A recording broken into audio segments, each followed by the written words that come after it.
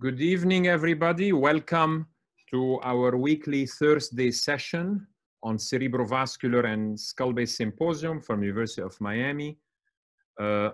This is a weekly event. It is now our 7th session on these Thursdays. I'm Jacques Morcos, professor and co-chair of neurosurgery, otolaryngology, director of vascular and skull-base surgery at University of Miami.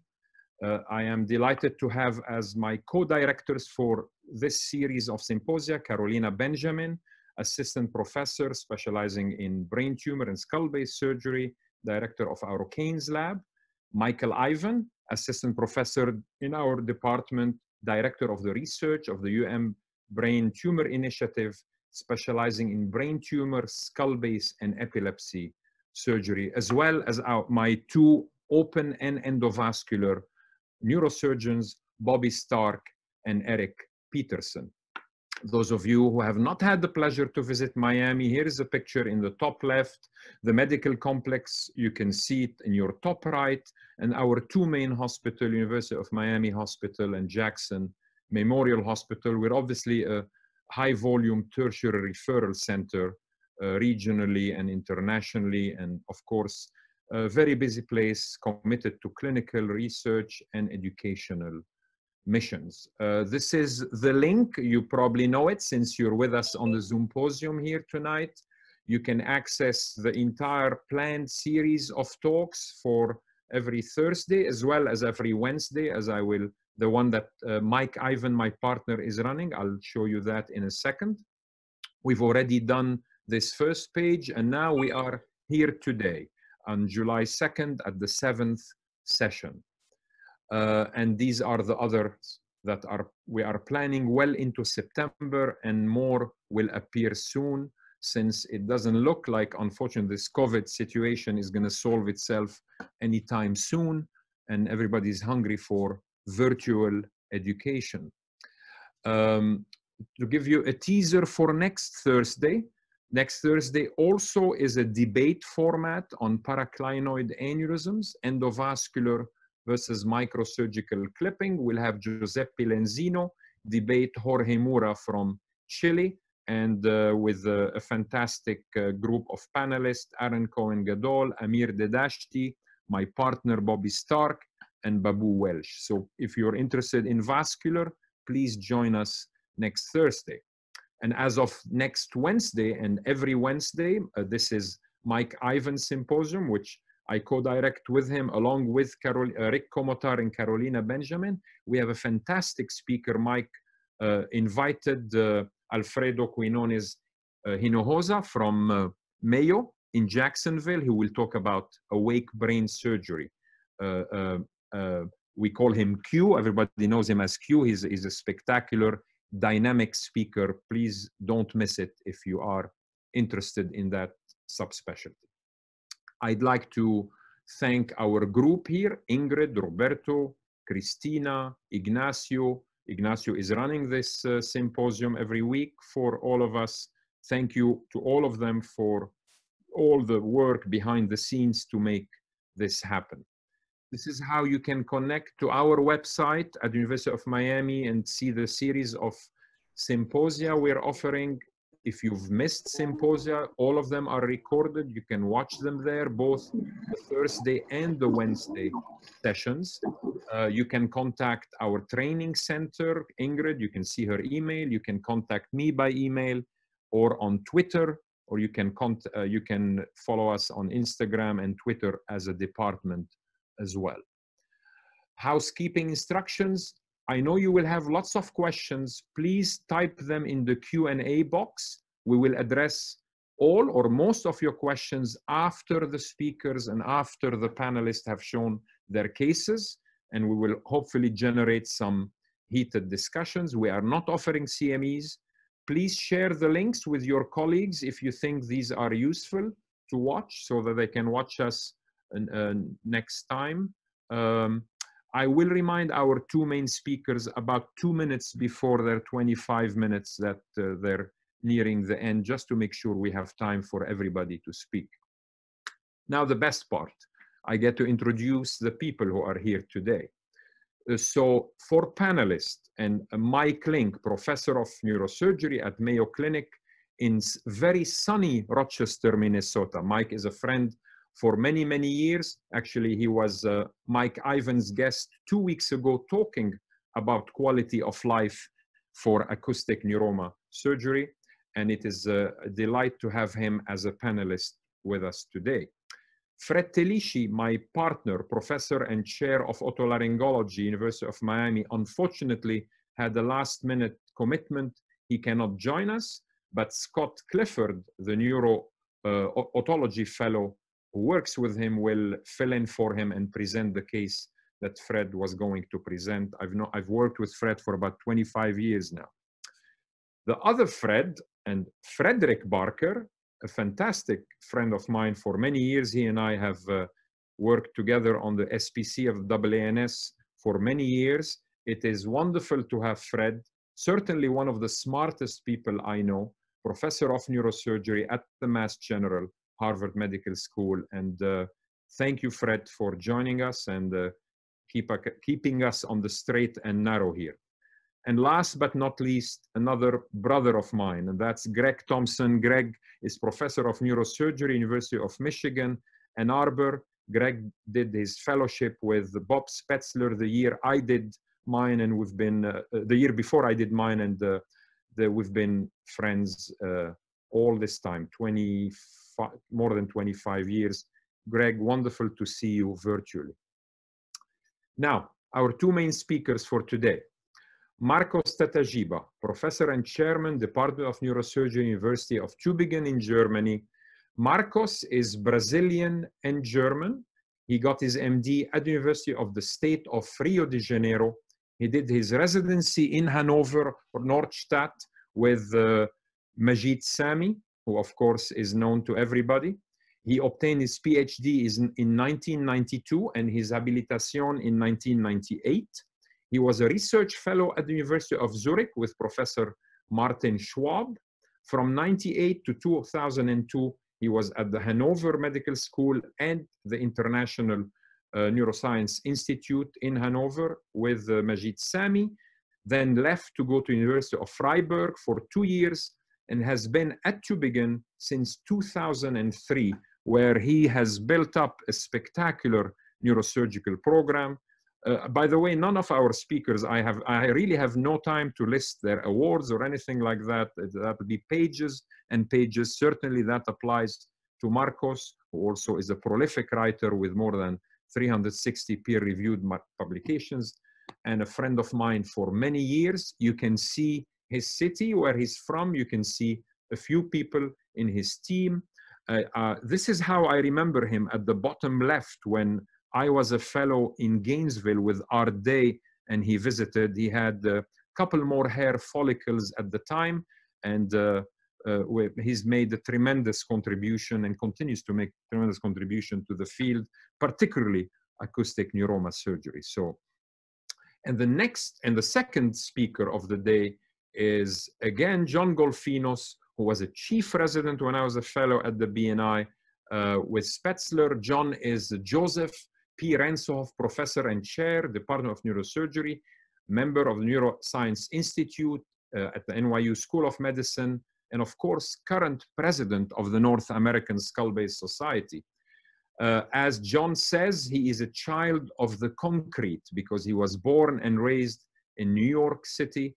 He obtained his AB biology at Princeton, MD in Columbia in 1988, did his residency in Phoenix at the BNI, where he graduated in 95. He's been at NYU since then. He is the co-founder of the NYU NF2 Center, among his many other accomplishments. He's been chair there for 11 years, president of NASBS currently. There are many, many adjectives to describe John. Among them, for sure, he is a team builder extraordinaire. I mean, the people he has surrounded himself with in his department are legendary themselves. And on a personal note, I must say, John is certainly one of the quickest and most erudite minds that I personally know. He will make you feel very small if you have a conversation with him about any topic. So John, here he is doing one of the things he does best, that's to operate. Here he is with his colleague, Tom Rowland from Neurootology, with whom I believe he does most of his acoustic work. Here he is enjoying one of his outings in the bottom left, and I'm sure he will want to invite you to come to his meeting, the NASBS meeting in February in Atlanta. And I'm sure we would, well, I'm hoping we would have defeated COVID by then. Most importantly, it's his birthday today. So John, very happy birthday. So if he has to leave us a little prematurely, he certainly is excused to do that for good reason. Now I'm going to stop talking and I'm going to ask John to share his screen and to begin his talk and to unmute himself. Oh, Jacques, I mean, that is quite the introduction, I have to say. And for those of you who have not had the pleasure of being a resident when Jacques Morcos. John, we're losing your Wi-Fi. We're not hearing you. Of all the nerves. So that is actually how I got started. I love this topic. I'm very glad to be here and to discuss it. It's one of those topics that we could go on probably for hours, and I'll try and do it justice in just 25 minutes. You heard it already, all these things. I'm very proud to be the president right now of the North American Skull-Base Society, mostly because I've been led in that job by both Jacques Morcos and Mike Link, and just a tremendous array of talent before me. And for team builders, the great thing about the NASBS is it's actually multidisciplinary. So it's both ENT and neurosurgery and radiation oncology and plastic surgery and ophthalmology. It's the only meeting I go to that is like that. These are my disclosures. I am a consultant for the Major League Baseball Players Association, which has gotten very interesting recently over all of their discussions. I may at some point say gamma knife instead of saying stereotactic radiosurgery. Excuse me for not using the generic terms. It's a little hard. I may also say Xerox or Kleenex. And I have a tiny stake in surgical theater. I have another, and please, you're very free to visit my Sunshine Act website. I have another disclosure. I'm usually in the position of giving the other side of this debate in favor of surgical resection. But how do you say no to Jacques Morcos? I haven't figured that out yet. So here we are. I suppose I've agreed to give the other side in the theory that a good mind can hold both sides of the debate at the same time. And further on that, borrowing from Shakespeare, I would say as a result that some are born with topics, some achieve topics, and some have topics thrust upon them, which is what happened to me today. And also I have another disclosure. I have a gamma knife and I'm not afraid to use it. It is of course the ultimate in conservative approaches, especially when you're talking about vestibular schwannomas. Just to remind us what we're looking at and to remind us that the MRIs have gotten so good that we can see often in exquisite detail the nerves in the canal with the 8th nerve, both components behind, and the 7th nerve in front. And now, combining this with sagittal and with coronal views, you really can see all the anatomy that you need to see. This is, of course, from Rotan's book. Every time I give a talk, I still mention Dr. Rotan, because he was a profound influence in my career, and his contributions to neurosurgery are legendary, and you're looking at one of them. So let's just clarify the debate. Let's not talk about small and medium-sized tumors today, because I think that debate has somewhat been settled. This is our paper that we wrote in Journal of Neurosurgery in 2016, which was our matched cohort comparison. And it was my own patients, both the ones surgically treated and the ones treated with stereotactic radiosurgery. These are all tumors that were less than 2.8 centimeters. So that's not going to be, that's a whole different debate, I think, as far as we're concerned. Today, we really want to talk about the large tumors, and here's why. This shows you our flow chart for that study, how we picked out the cases. We started with 478 patients who did not have NF2 and whittled it down to the appropriate ones. And then we matched up the cohorts very well. If you look on the right there, you can see that they are as closely matched as we could possibly make it. And when you do that, you find out that microsurgery and gamma knife, at least over the period of 108 months, which is quite a bit of time, both provide excellent tumor control. And then you find out that no matter how good your surgery is, and I thought ours was awfully good, these are the microsurgery results over here. These are the House-Brackman 1s. These are 1s and 2s together. These are 3s and 4s. But look at the radiosurgery results. They will always be better. no matter how good a surgeon you think you are, and superior hearing preservation after Gamma Knife, at least in the beginning. This is the microsurgery curve. You can see it deteriorate, but at 5 years, at 60 months, the two curves cross. So that our radiosurgery patients have lost hearing past the 5-year point, whereas the surgery patients have not, and it remains stable. Those who retain hearing. And then the complications obviously are always higher for microsurgery than radiosurgery. If anybody ever tries to do this as a randomized trial, I promise you it will look even worse than this as you carefully and prospectively write down all of the complications, none of which really happen with radiosurgery. So the point of that study is that if we're really going to talk about small and medium tumors, then we probably should talk about Gamma Knife just as much as we talk about microsurgery, since Gamma Knife offers similar intervention-free survival rates, provides excellent tumor control, provides better preservation of the facial nerve, and provides better hearing preservation, at least during the first 5 years post-operatively.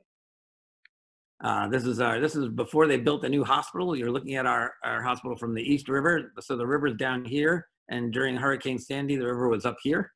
So you can imagine what kind of hurricane that was. So you can't get on a panel like this where Mike Link is there and Greg Thompson is there and Professor Tatagiba is there and not mention this. This is the original PanQual, the original paper from University of Pennsylvania on their pan-acoustic neuroma quality of life, the so-called PanQual study. And if you look at the various colors here, I can tell you that the blues are the non-tumor controls. These are the different domains that they examined. How do you feel about energy? How do you feel about your hearing, your balance?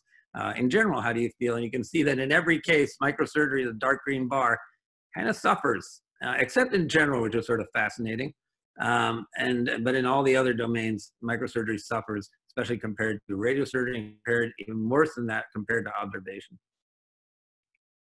So that said, I can tell you, let's talk about the big tumors now. I can tell you that we just graduated our last fellow, Nicholas Deep, who did an outstanding job over 2 years. He's going down to the Mayo Clinic in Arizona, in Scottsdale, where he'll join Bernard Doc. He was a terrific fellow, and he looked at our results and is putting them out now. That over the last 5 years, our actual results in terms of gross total resection is different than the 5 years prior to that. So our rate of near total resection has climbed, along with our rate of patients that then receive Gamma Knife on a delayed basis. And that's to be expected, even though we've been doing Gamma Knife since 1997. We were much more aggressive 10, 15 years ago in giving everybody a gross total resection. And now that we've sort of gotten a little bit away from that, you see that the number of our patients that receive Gamma Knife post-operatively has gone up, actually. And I can tell you that if Doug Konziolko, who is my faculty member, were on this panel, he would tell you that the results are all outstanding for patients treated with Gamma Knife, even after surgery. And the other thing that's changed is that my own personal willingness to create any facial weakness whatsoever has declined. Gamma Knife remains immensely effective. That hasn't changed.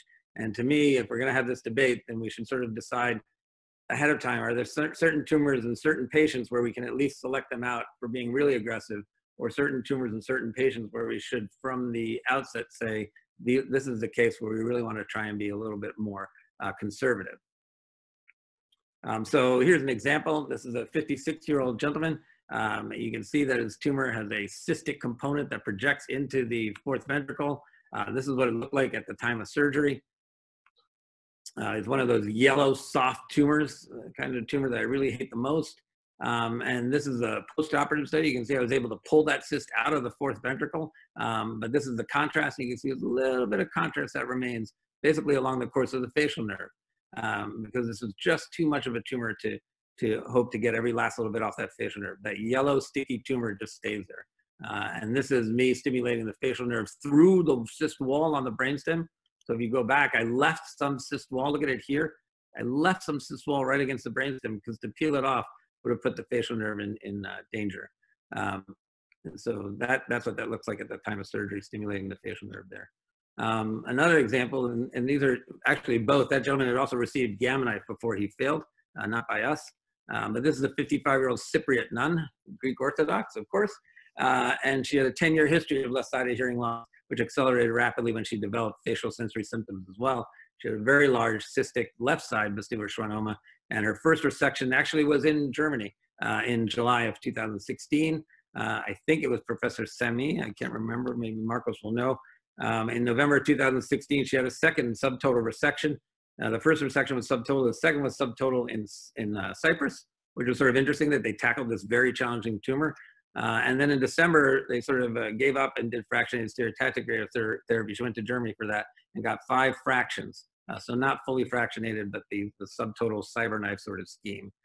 So when she came to us, actually these are the ones from 2016, it was before this tumor was had been touched. This is the first time.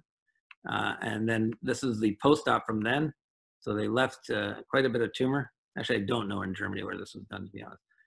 And in October, the tumor recurred already with a cyst. And the post-op from 2017 looks like this. Again, the sort of small nugget that was left. And now she came to us with the recurrent big cyst. That's what it looks like. And the hard part about this is facial nerve is between these 2 cysts. Not a great situation.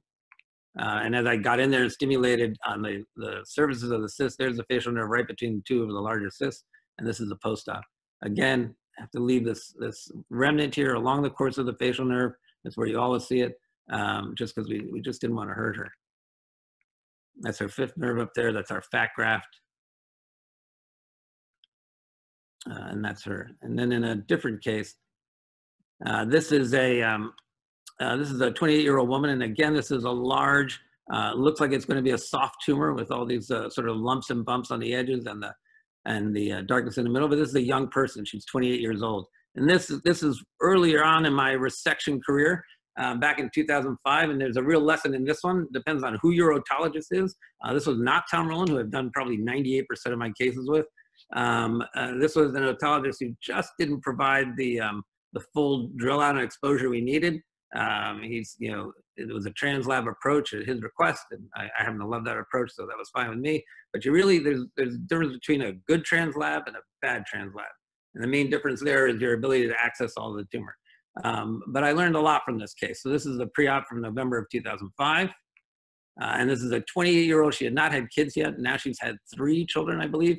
You can see the tumor here. It's a dark tumor. These are usually favorable in my hand. It's a smooth surface, dark. So these are the more firm tumors that I like to take out. You can see what was left behind. We were getting facial nerve stimulation from it. Early on in the case, I don't even think we found the facial nerve here at this point, but still we were getting facial nerve stimulation. The whole case did not go well. And so there I am in 2006, and I back out thinking that a chance to try again at a future date is probably the smartest and kindest thing I can do for this young woman. And so this is our fat graft. That's the remnant of the tumor. And I'm thinking, well, I'll be going back in on this one pretty soon. Here she is 8 weeks post-op. You can see that I got to it. There's no change in the good thing about the translab, even on a big tumor like that, no change in the hemisphere at all. No T2 signal. And here she is at 2.5 years post-op. Here she is at 6 years post-op. What dose of gamma knife did we give? 0. She did not receive any radiation. She got nothing. So this is a self-regressing tumor post-surgery. Here she is in 2018 now. This is what's left of this remnant. As I mentioned, she's had 3 kids. She has perfect facial nerve function, house grade 1, mostly because we didn't harass the facial nerve at all. This will be the unusual case. I fully expected it to go back in, but it shows you that being conservative, especially when dealing with a facial nerve, can sometimes be a gift. And that just so you can see the 12-year comparison. So this is post-op. This is now. Pretty impressive for a tumor that received no radiation. And this is her trigeminal nerve, so you can see it. So a difficult position to defend. So a difficult position for me is trying to do these things while the patient is sitting somewhat upright. So Marcos, I have to talk about this. This is one of the papers from your group, and it was a critical comparison. This is actually a spin-off of the large study on Nimetop, on nimodipine, which I thought was a great paper. I was sort of amazed that the nimodipine was given in a very elaborate fashion. In the States, we give it in, we break the capsule still and give it sublingual. And the way that it's done more in Europe is really with a lot of monitoring, with a lot of effort and a lot of resources. But nonetheless, they were able to do a randomized trial. And this was a subset of it, looking at whether or not positioning made a difference in those surgeries.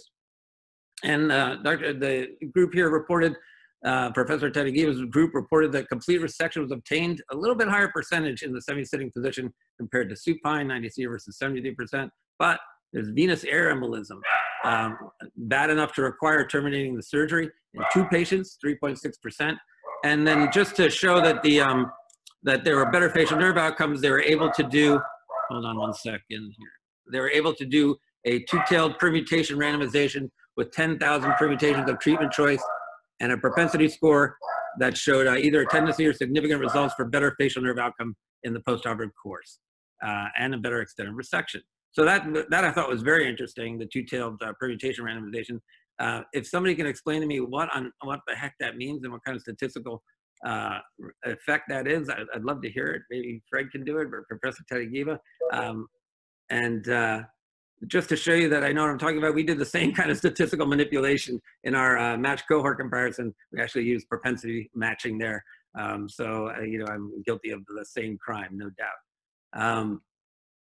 This now, just to move on to a topic that is near and dear to my heart, Professor Tatagiba has written about this, which is whether or not round, firm tumors are better to operate on than soft ones. This to me is an ideal tumor. It's nice and round, perfectly smooth edge. When we look at the T2, it's a dark tumor. You can see the brainstem pushed away in proportion. Our fellow Nicholas Deep, who I mentioned before, has written a paper showing, it's about to be published if it wasn't already, showing that the extent of projection beyond the anterior lip of the IAC was predictive for us and whether or not we had a good facial nerve outcome. This one doesn't go past the anterior lip of the IAC at all. That means the facial nerve won't be that distorted.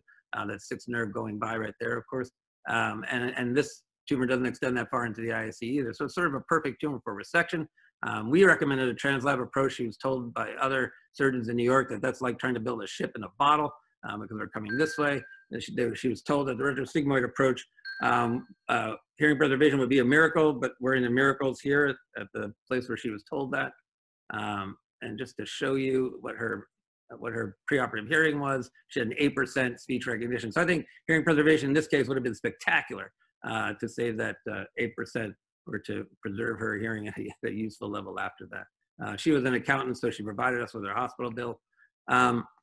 So Professor Tatagiba wrote this, and by the way, I learned this technique of using other people's publications when Jason Sheehan and Fred Barker used my own papers against me. Please, I find this interesting in what we say. But they looked at 140 cases, looking at the radiologic and clinical features, and I got to say that your conclusions were actually the opposite of ours. That the consistency of the vestibular schwannoma has an impact on the immediate postoperative outcome. You looked at the widening of the IAC as the only significant thing that came out of the factors you looked at. I'm curious if you looked at the extension beyond the anterior lip of the IAC. But also T2 imaging intensity was not correlated. That was actually true in ours. But in our paper, it was the harder the tumors that were graded as firm during surgery that had better facial nerve outcomes, whereas in your case, you thought that soft tumors had better facial nerve outcomes.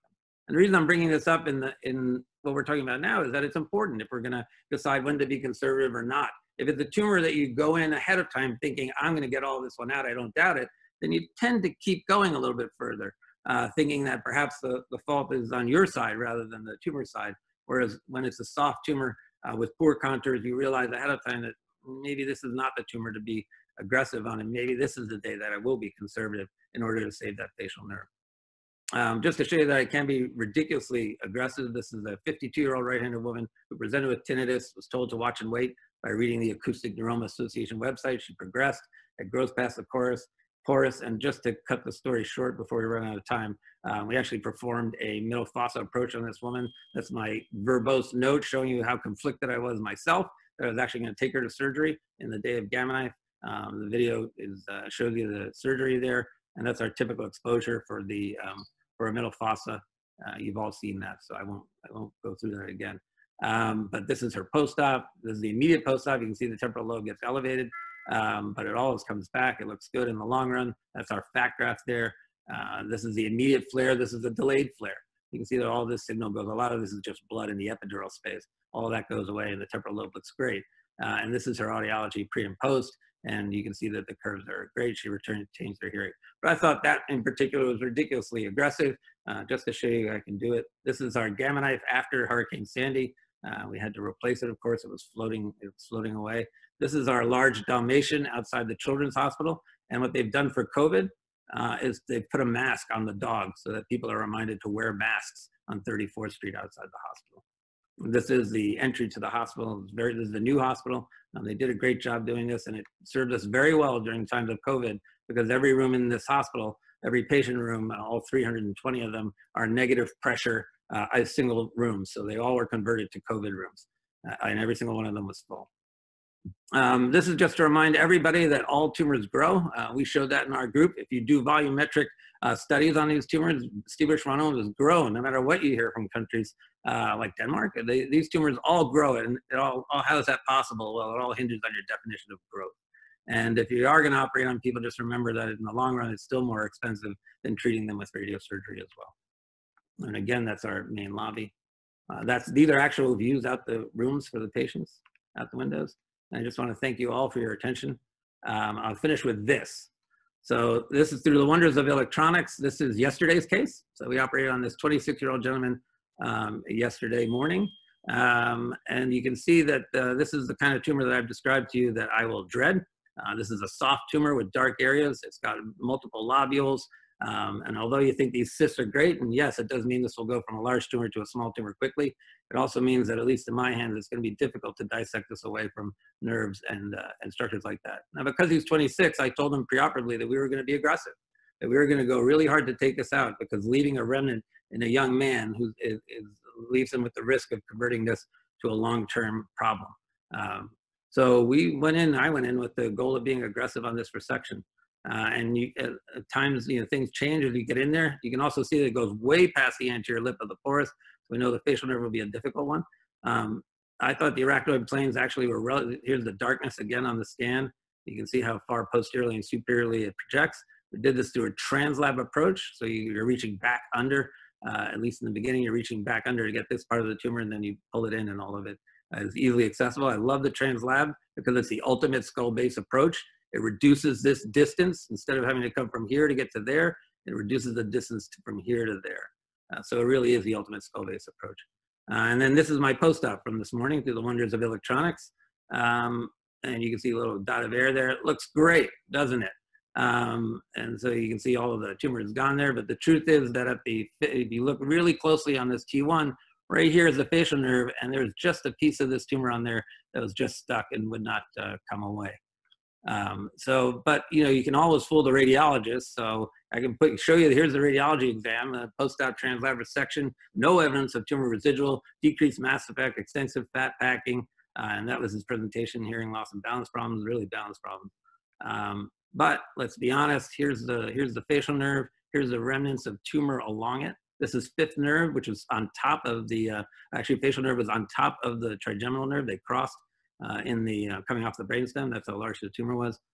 But yeah, there's tumor here. I had to leave some because this would not come away from the nerve.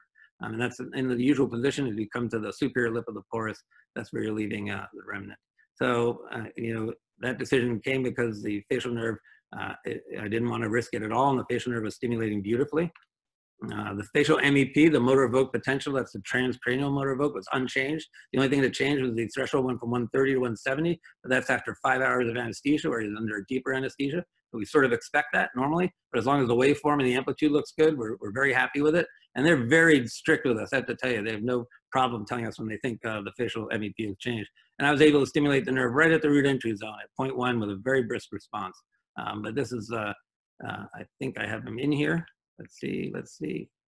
Oh, I wanted to show you his face post-op.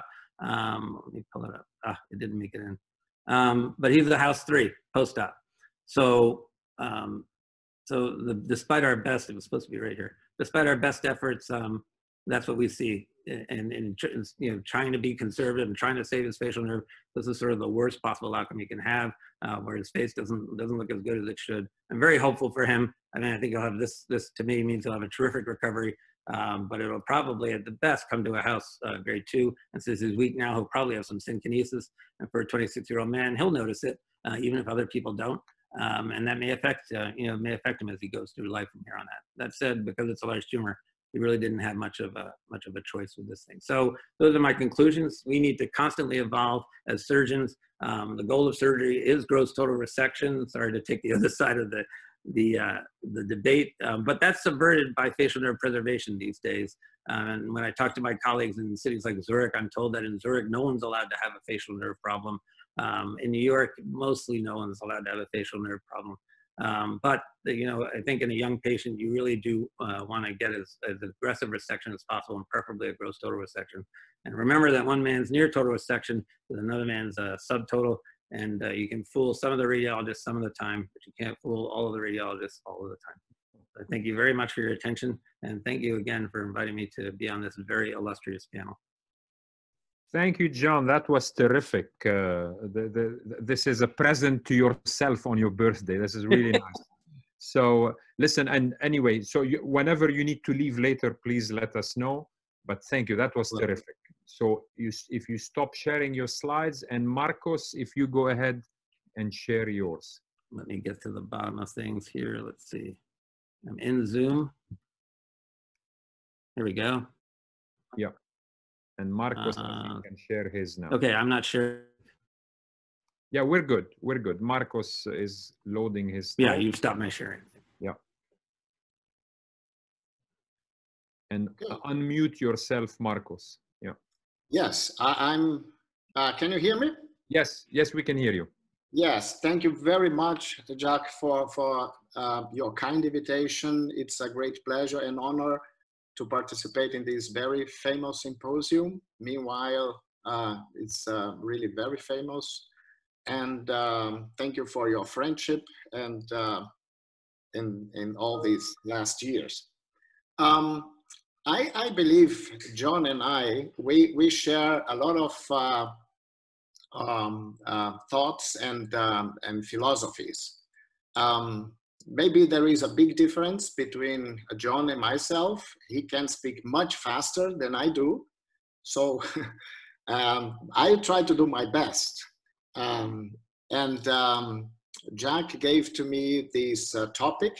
I'm not an aggressive surgeon, but I would like to show to you that in many cases, being more aggressive to the tumor will help the patient better than if we are too conservative. I have no disclosures, and I would like to start straight with this case. This is a beautiful lady nurse. She allowed me to expose to you her case, including the photograph. And she started with with hearing loss 2010. She lived in another country in Europe. And this vestibular schwannoma of 1.5 centimeters was detected. And it was controlled once. And 2011, because of the tumor growth, and she received gamma knife treatment. At that time, she refused surgery because she was afraid concerning the facial nerve, and she received gamma knife treatment. And she was followed up in the following years, but the tumor presented further growth. And 2014, she was operated on, and a partial resection was performed. This surgery was done again elsewhere. And it was a partial removal, and the tumor was controlled. And in the years after this surgery, the tumor continued to grow, and she received a second gamma knife treatment, 2015. And then she was followed up again. And you can observe the tumor was growing and growing. And at this point, she had already 2 times gamma knife treatment and 1 partial removal. This was the moment she contacted our department, and we discussed with her that this is for sure a difficult case, and we are gonna try maximal removal, trying to preserve the facial nerve. And so we could perform a near total removal. It was not a complete removal. You can see here some contrast enhancement. This is tumor. This is not scar tissue. And this is the patient right now. So we could preserve the facial function. It was Haus-Bregman 2. And the problem is now this remnant is growing. and she's becoming desperate because there is an option of a third gamma knife treatment, but she's very much concerned. Everybody is very concerned. But another surgery for her would represent for sure damage to the facial nerve. So now we are confronted with this problem. This problem is not solved yet. A similar case from the same country was this young man, the same age, and he was a professional clarinetist in one famous philharmonic capital in Europe. And because of his profession, everybody was afraid the facial nerve could be damaged. This, of course, a very high risk in this case to produce at least some facial palsy that for him would be catastrophic. And, but his mother was with him, and she's decided for him to go for surgery because of his life and not only because of his profession. And so we did that surgery, and fortunately, the tumor could be removed completely. Meanwhile, 4 years. And at the beginning, he had a Hausbreckmann II. He couldn't play his clarinet, but then with a lot of training, he could improve. And so he came to, you can listen.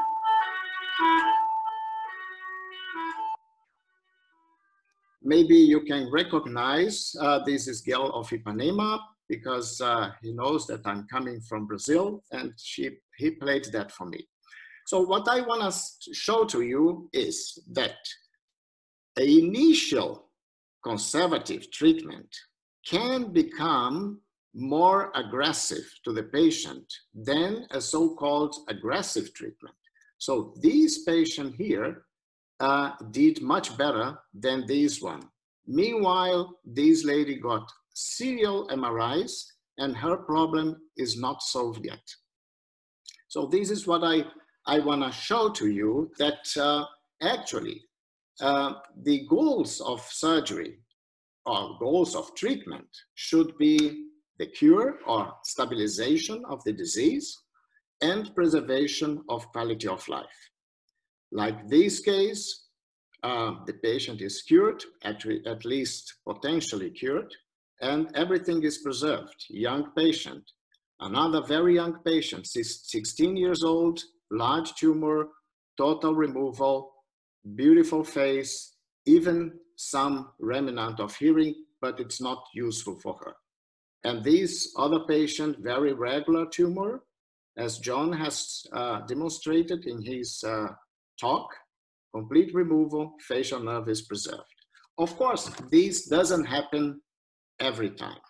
We do have facial palsy after surgery, here Hausbreckmann II, or even Hausbreckmann III in this very cystic tumor. These tumors, they represent more risk for the facial nerve if we try to remove everything. But this initial palsy doesn't mean permanent palsy.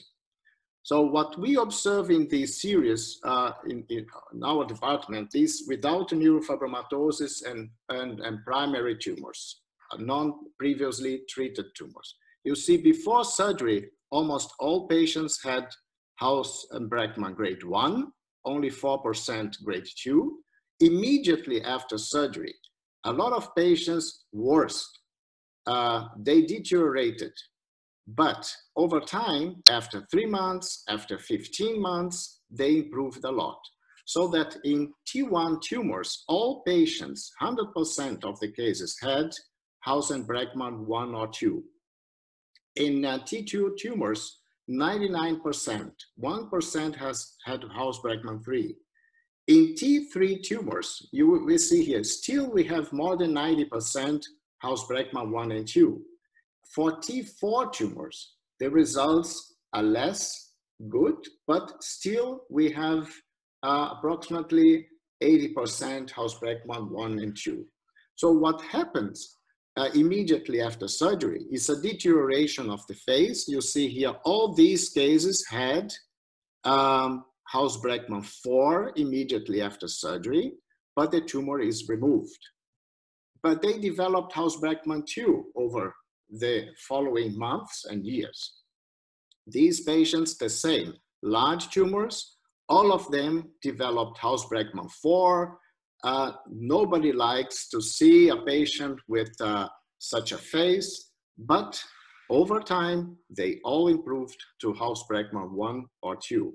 So the patient pays a price for this total or near total removal, and provided they don't keep this facial palsy forever, this is something that is very much accepted by the patients, this transient weakness.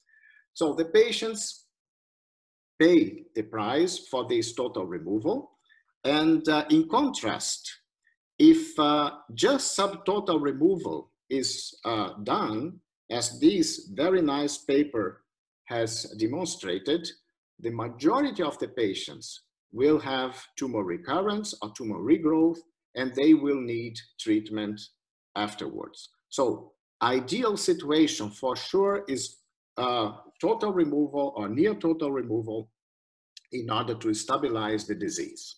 So these are the goals. But how can we achieve these goals? So in my opinion, the first thing is try to learn from people who can do it. I like this photograph. I did this photograph during the World Congress in Istanbul. Professor Yajagil, as pioneer of microsurgery, and Professor Sami, who was my teacher.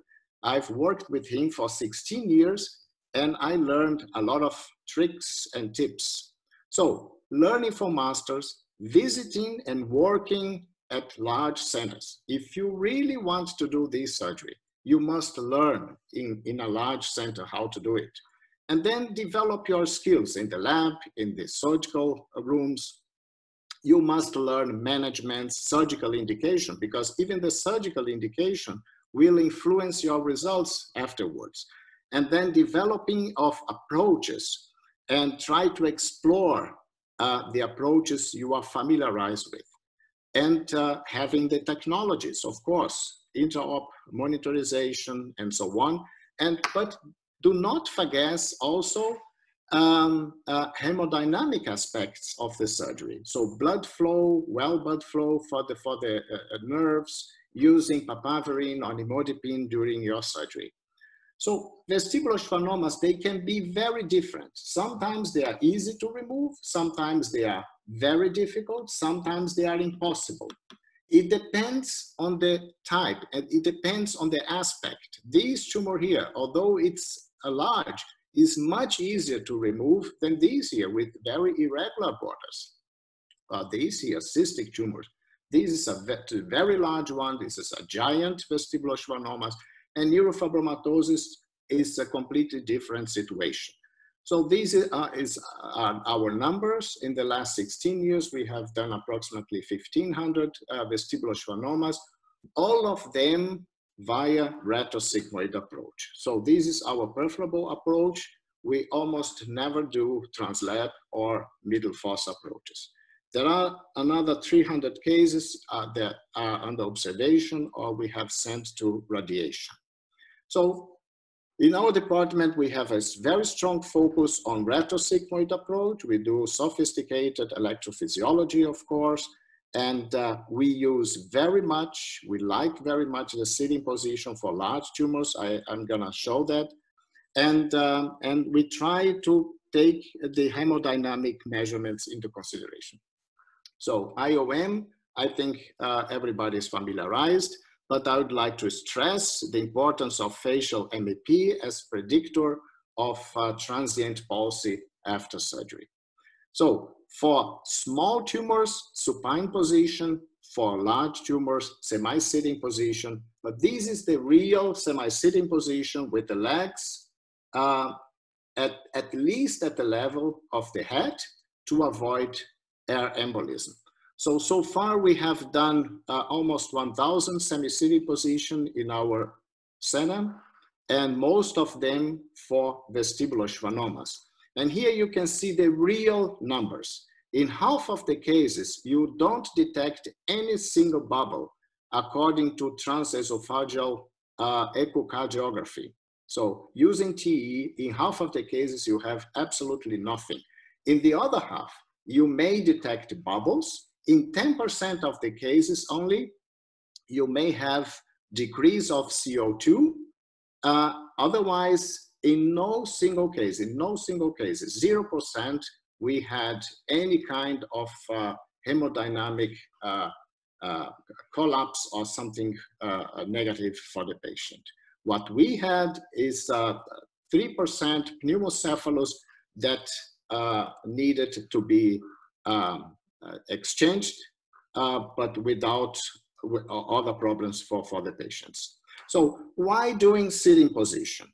It's not because we just like it, but it's really because there is influence to the results. So as John has demonstrated, this paper we had published last year, showing that with semi-sitting position, you can increase your radicality of tumor resection while improving the function of the facial nerve immediately after surgery and afterwards as well. So following this technique, why is the semi-sitting position so interesting? Because your angle of attack is from below to above. It will give you more and a better visualization to the structures. You can visualize the facial nerve very early, different than if you are coming from above. And in cases like these, where the tumor is growing very much in this corner between the cerebellum and the pons, you don't need a translab approach to come to here. You just come from below to this corner, and it will facilitate a lot the surgery. So small video on that. I hope the video is running okay. So you see here the exposure, and we open the dura mater at the so-called Tübingen line, where we can identify the inferior border of the interauditory canal. The first step always is opening the interauditory canal. Only in that cases where the tumor is not growing inside, or if the tumor is giant, covering this area, we have to debulk the tumor first. Otherwise, we start with the interauditory canal, trying to identify the facial nerve from the beginning on. This will make the surgery much easier later on. So you can see here the lower cranial nerves. This is why I like the retrosigmoid approach and the sitting position, because I can visualize these nerves very early. In translab, you are gonna see the lower cranial nerves at the end of surgery. It poses more risk for these nerves. And then you can see here, we don't use bipolar, only if there is any arterial bleeding. Otherwise, we don't use bipolar. We avoid thermic injury to these structures. We use a lot of irrigation, including irrigation with papaverine. We keep the middle arterial pressure between 80 and 90 to provide a good perfusion to these structures. And then we combined CUSA with dissections. Okay, so let me show you some case examples. I'm gonna show you, first of all, a small tumor. We use the supine position, always opening the system at the beginning of surgery, and then opening the interauditory canal as first step, like this. When the canal is opened, then we start with the bulking of the tumor within the interauditory canal first. I hope the video is acceptable. And then we start dissecting the structures using this plane of cleavage containing perineurium and also arachnoid tissue. And for small tumors, this of course is much easier, but also combining these two hands technique in which we hold the tumor with one hand and dissect the structures with the other hand. So at the end, when we have detected or dissected the whole tumor, we enter with the endoscope. In this case, the patient had a hydroglow bulb. You can see here we had to skeletonize the hydroglow bulb in order to enter the interauditory canal. So here with the endoscope, you can visualize the fundus as in the same way you do it with middle fossa approach. It's the same thing, but you are coming from behind. And the endoscope will allow us also to see single air cells that could cause any CSF leakage. So we close these cells with bone wax and with fibrin glue.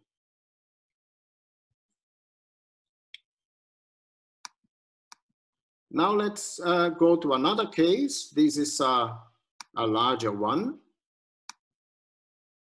This is a lawyer coming from another country.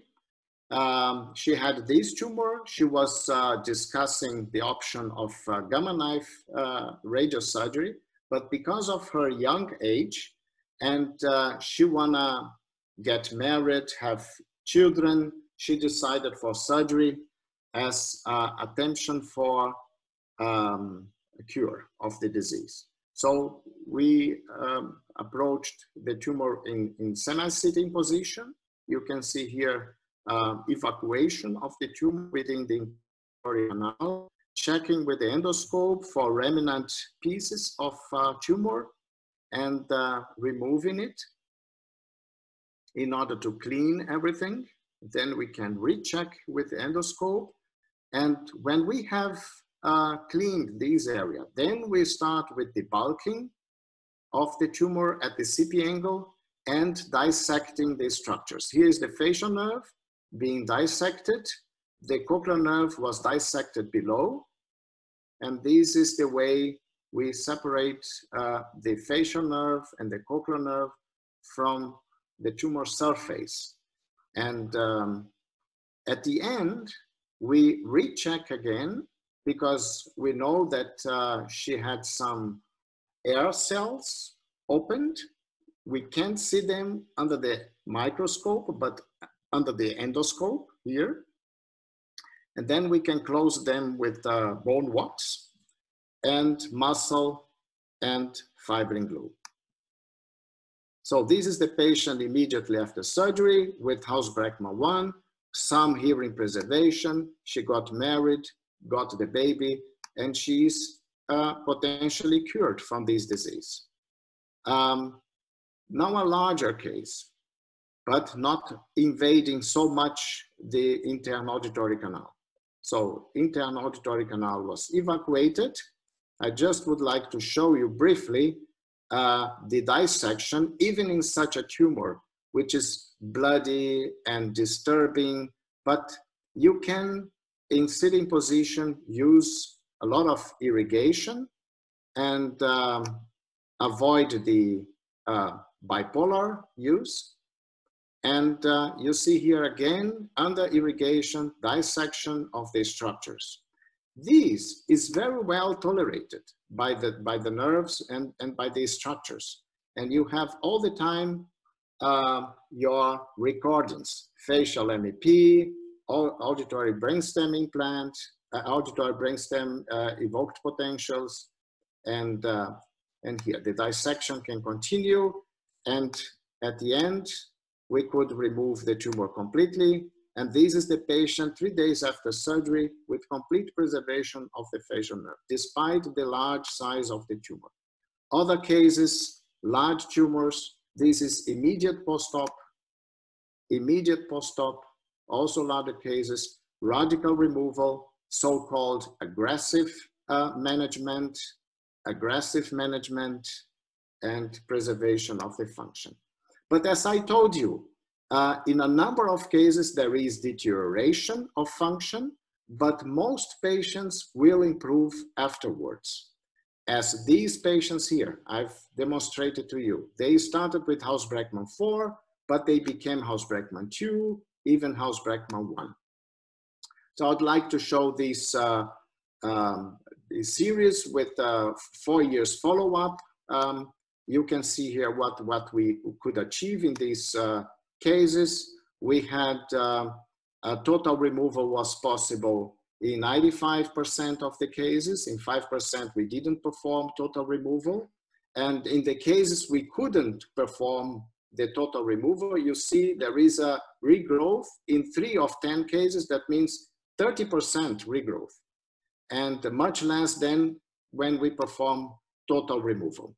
So the general hearing preservation was 59%, but as you can see, in smaller tumors, hearing preservation is much better than in large tumors. In giant tumors, we couldn't preserve hearing in any patient. And Haus-Bregman 1 and 2 in 93% in general. For small tumors is 100%. These results are very much comparable to the results after radiosurgery. In large tumors, we are worse than radiosurgery, but these patients here got their tumor mostly removed, and tumor control is much better. So our complications, we had one mortality, patient who died because of a thrombosis of the sinus after surgery, and a lot of complications because of that. We had 6 patients with bleeding within the CPA we had to treat. At the beginning of our series, we had 11% CSF leakage. With this technique of endoscopic closure of the opened cells, I demonstrate to you, we could reduce these to 3%. So sometimes a subtotal or partial removal is the best treatment indeed. So like in this case here, very young woman with Haus-Bregman 2 before surgery, very large tumor. So we could remove the tumor, but not totally. This is a subtotal removal. We can see here tumor remaining on the facial nerve. She had a palsy, recovered to Haus-Bregman 3 months after surgery. I hope that she will continue improving. I don't know. But it was a very large tumor. More than that was not possible to do. So near total, in our opinion, is something like this. Very thin contrast area. This is subtotal removal with more visible contrast. This is a partial removal. Old patients with large tumor, we don't want to send primarily to radiation. We reduce the size and then we irradiate these people. Look, our series, what happens? In T1 tumor, we remove the tumor totally in all cases. In T2, in 1%, we perform subtotal removal, otherwise 99% total. T3, you see, in almost 8% of the cases, we couldn't remove the tumor totally, and T4, in 17.5%, we did subtotal removal. So we became more conservative over time, but in general, we try to do a total removal. If you check what happens with the subtotal removed tumors, we had 40% regrowth of this, and only 6% in the group of total removal. And for T4, we had 36% regrowth of the subtotally removed tumor, and only 2% after total removal. So, and these results are very comparable to the results published by the group of Nakatomi in GNS 2017. So I received this patient here telling me that there was a subtotal tumor removal, and she showed me these 2 pictures. I had a difficulty to identify which is the post-op picture, but I give you a tip. You see here, there is a skin incision. So this is the post-op. So you can't see any difference, but this is the post-op. This patient received the so-called subtotal removal, and was she was told that she needs now a radiosurgery. So in my opinion, this is of course not a good treatment. This is not a conservative treatment. This is a more aggressive treatment than if you try to remove this tumor. Now, just to finish my talk, I would like to show briefly a short overview of the literature in order to confirm what I'm saying, that total removals are better than two conservative measurements. So total removal will give us much better chance of stabilization of the disease. We have, of course, a much higher number of patients recurrence-free survival. The function which is preserved after total removal has the tendency to remain preserved. And Mike Link has done this very beautiful work with a group of Mayo, showing that there is more patient satisfaction if the tumor is totally removed than if there is tumor remnant in there. Not only depending on the function of the facial nerve, but the presence of tumor is disturbing for many patients. And here again, this paper published in GNS 2017 with very long-term follow-up showing the numbers. This paper in Laryngoscope 2016 showing that patients having subtotal removal, they have 13 times more risk of developing recurrence than totally remove the tumor. And this is the conclusion of this other paper here. In young patients, total removal must be the goal in order to save other problems to these patients, as I have demonstrated with the first case in my presentation. And this paper of Massoni showing the stabilization of the function over time in the majority of the patients after total removal of the tumor. And the paper of Dr. Link, which is for me one excellent paper published on this field. So maximal surgical resection should be the goal. This is our opinion as well. So in conclusion, I believe gross total removal is the best option. We must fight for that. Of course, this is not possible in all patients. We have to recognize when it's not possible, and then in those cases, avoid too much damage. And my last slide, I would like to say that not only we are trying to improve the quality of life of the patients by doing good surgeries on them, but also educating our people. I'm very proud to have had excellent people who learned this technique, and many others are coming. And I think this is also our duty to teach others to do this kind of surgery, avoiding the problem of subtotal removals just because people don't have the knowledge to do that. So it was a great pleasure and honor to be with you. I thank you very much. Thank you, Marcos. That was fantastic. Exactly as what we wanted to hear. Thank you very much. So I'm going to move on and ask Mike Link to share his slides and share his wisdom. And unmute his... There we go. Can you hear me? And yes, sir. My first slide there. Let me get in presentation mode. Yeah, both those presentations were really excellent. Thanks very much. And I'd be anxious to get some advice, actually, for a patient I saw just last week with the question of how aggressive should we be. I don't have any disclosures. This is a 51-year-old woman who lives here in Minnesota. She works as a medical coder, actually, for a hospital up in the Twin Cities. She's very healthy, no comorbidities. She runs marathons, actually. And she's a single mother of 3. Her children are ages 18 to 25. She's never had any prior surgeries. And in 2016, she had onset of really fairly classic right V2 trigeminal neuralgia with all the typical cutaneous triggers. She actually underwent a couple root canals before finally she saw a physician who said, well, you have trigeminal neuralgia, and put her on carbamazepine, and her pain got better, but it did not completely go away. And by 2018, the pain had spread from V2 to now involving the V3 distribution.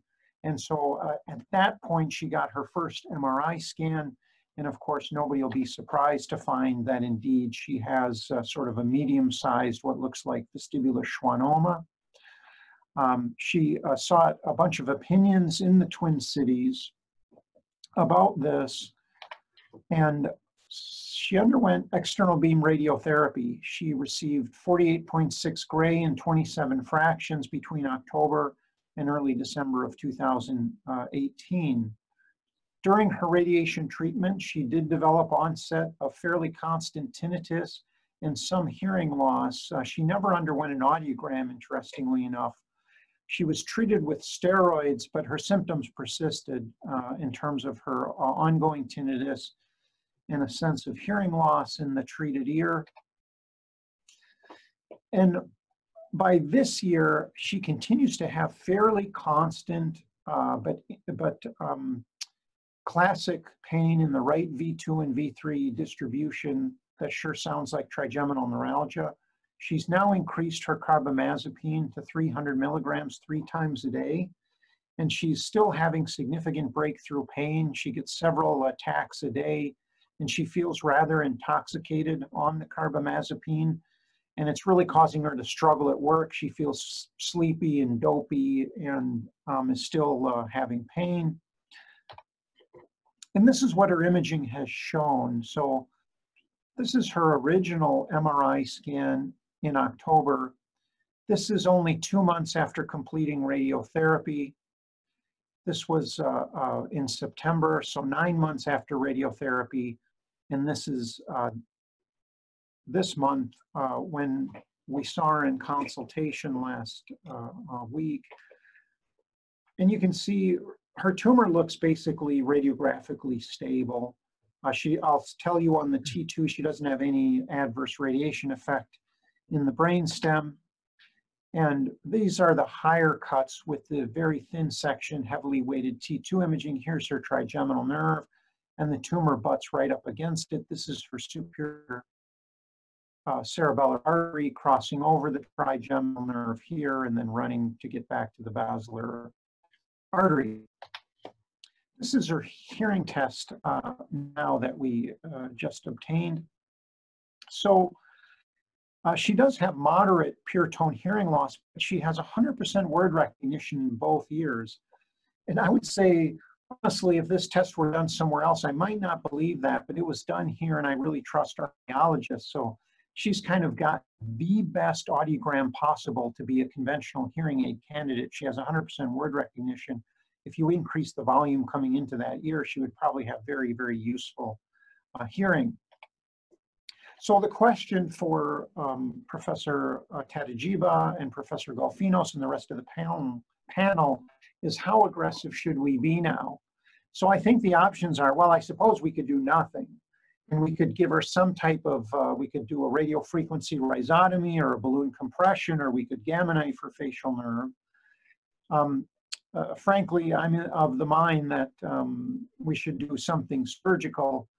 So I suppose I could go in and do the least amount of tumor resection necessary to achieve a microvascular decompression. I could say, well, I'm going to resect the majority of the cerebellopontine angle component of the tumor to make sure the trigeminal nerve is well decompressed, and then do a microvascular decompression. Or should we take the attitude that, well, if we're going to saw her head open and fish around in there, maybe we should make every attempt to take all the tumor out and cure her, as well as do a microvascular decompression. So just to recall, she's about 18 months following this external beam radiotherapy treatment that she had elsewhere. And so far we have tumor control, but is that really going to prove to be long-term tumor control? So I'll stop there and open it up to the panel to get some advice as to what everyone thinks they would do or we should do. John, why don't you tackle this first, then Marcos, then the other panelists? Sure. So, Mike, I'm glad to hear you're still using saws and fishing poles when you're there in the operating room. I think this one, a fascinating case. We see these. The real question is, do you think the tumor has really pushed her SCA or pushed a nerve up against her SCA? I mean, that's usually when you see it in relation to a acoustic neuroma.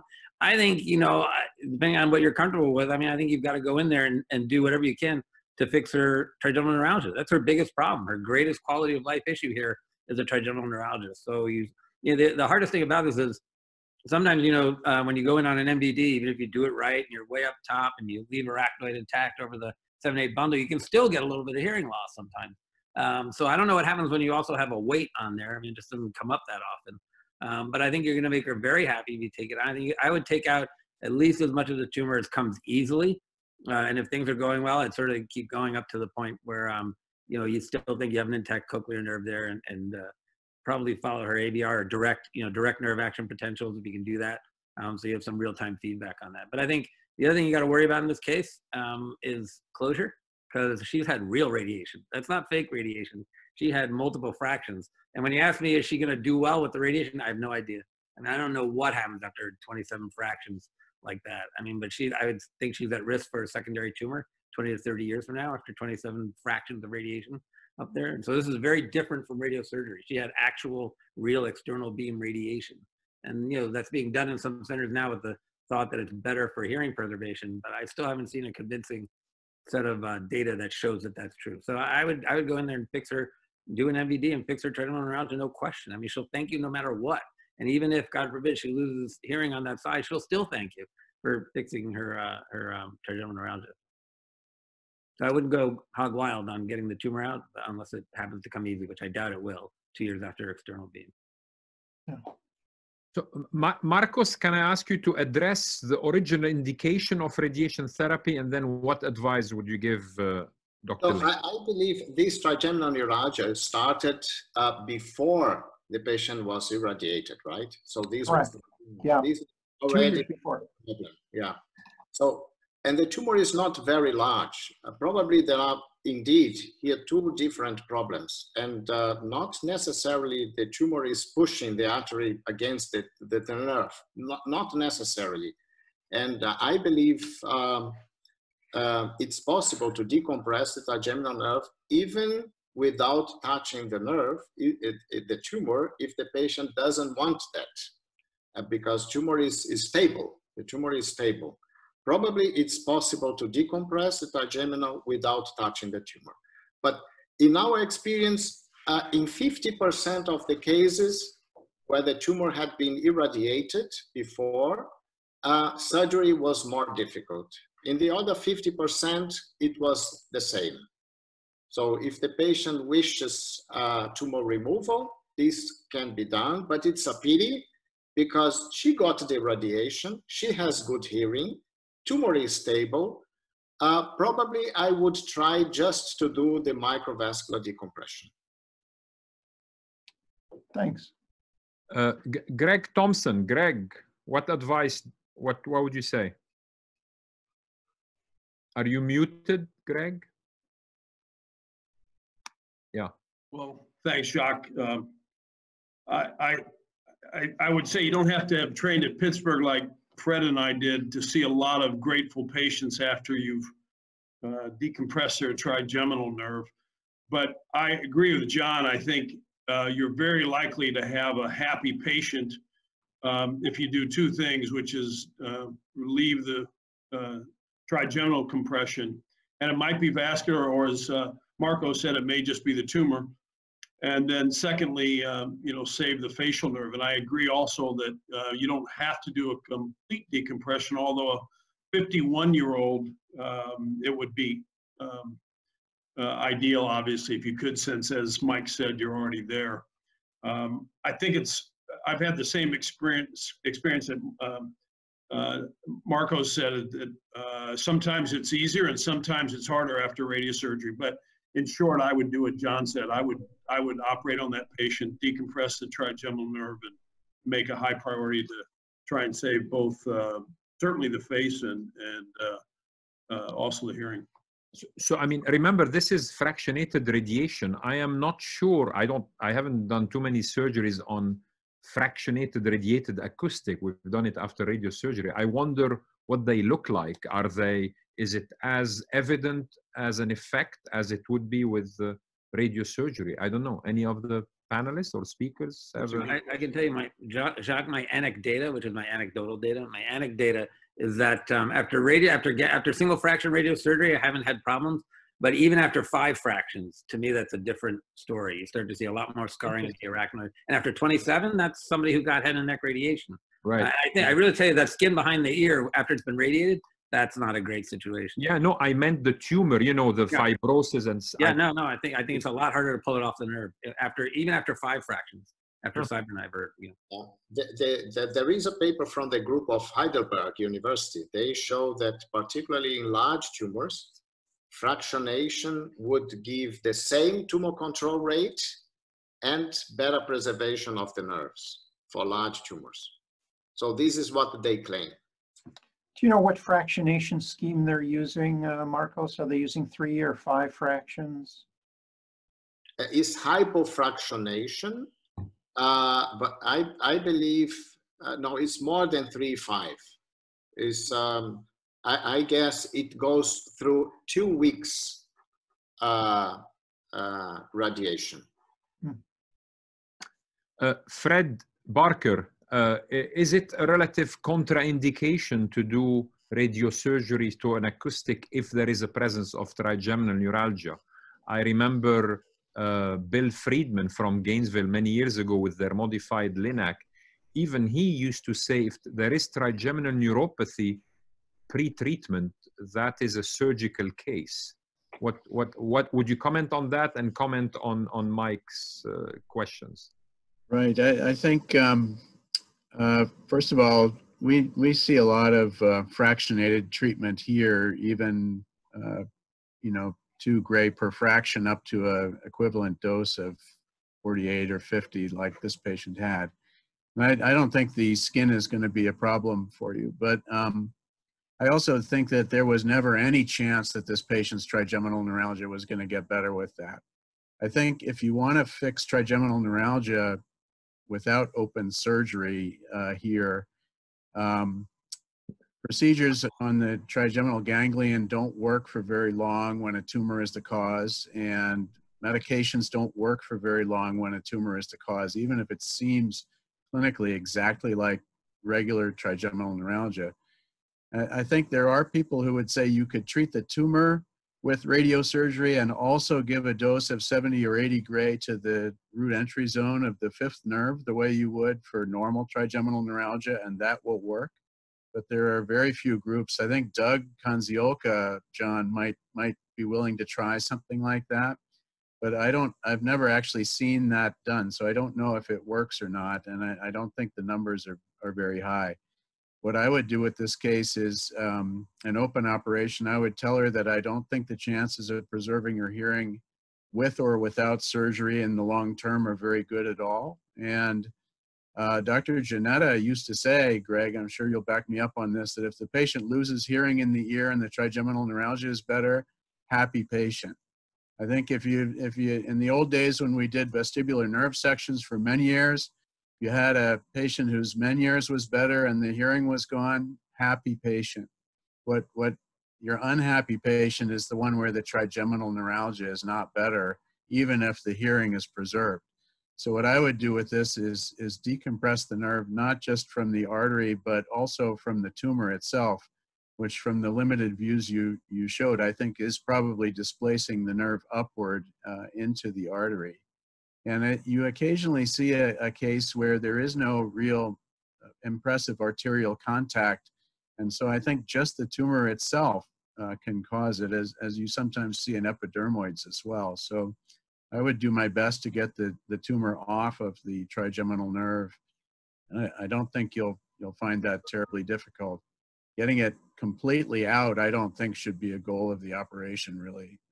I wouldn't risk the facial nerve at all trying to get the whole thing out, because then you have an unhappy patient. You can always come back another time, you know, if that needs to be done. But to get the trigeminal nerve completely cleaned off, I think would be my approach. Mike Link, final comments on your own case. What would you say? Yeah, so I think my plan is mostly what Fred outlined. Honestly, I had one case, one of my colleagues went in on a kind of a similar sized tumor, and it looked very much like a facial nerve schwannoma. So he did not take any tumor out, of course.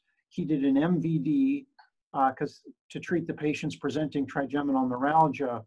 And then we did radiosurgery for the facial nerve schwannoma, and she has done miserably. She's had ongoing pain. She's now had gamma knife to her nerve, which also didn't work, and she's had a balloon compression, which has worked a little bit.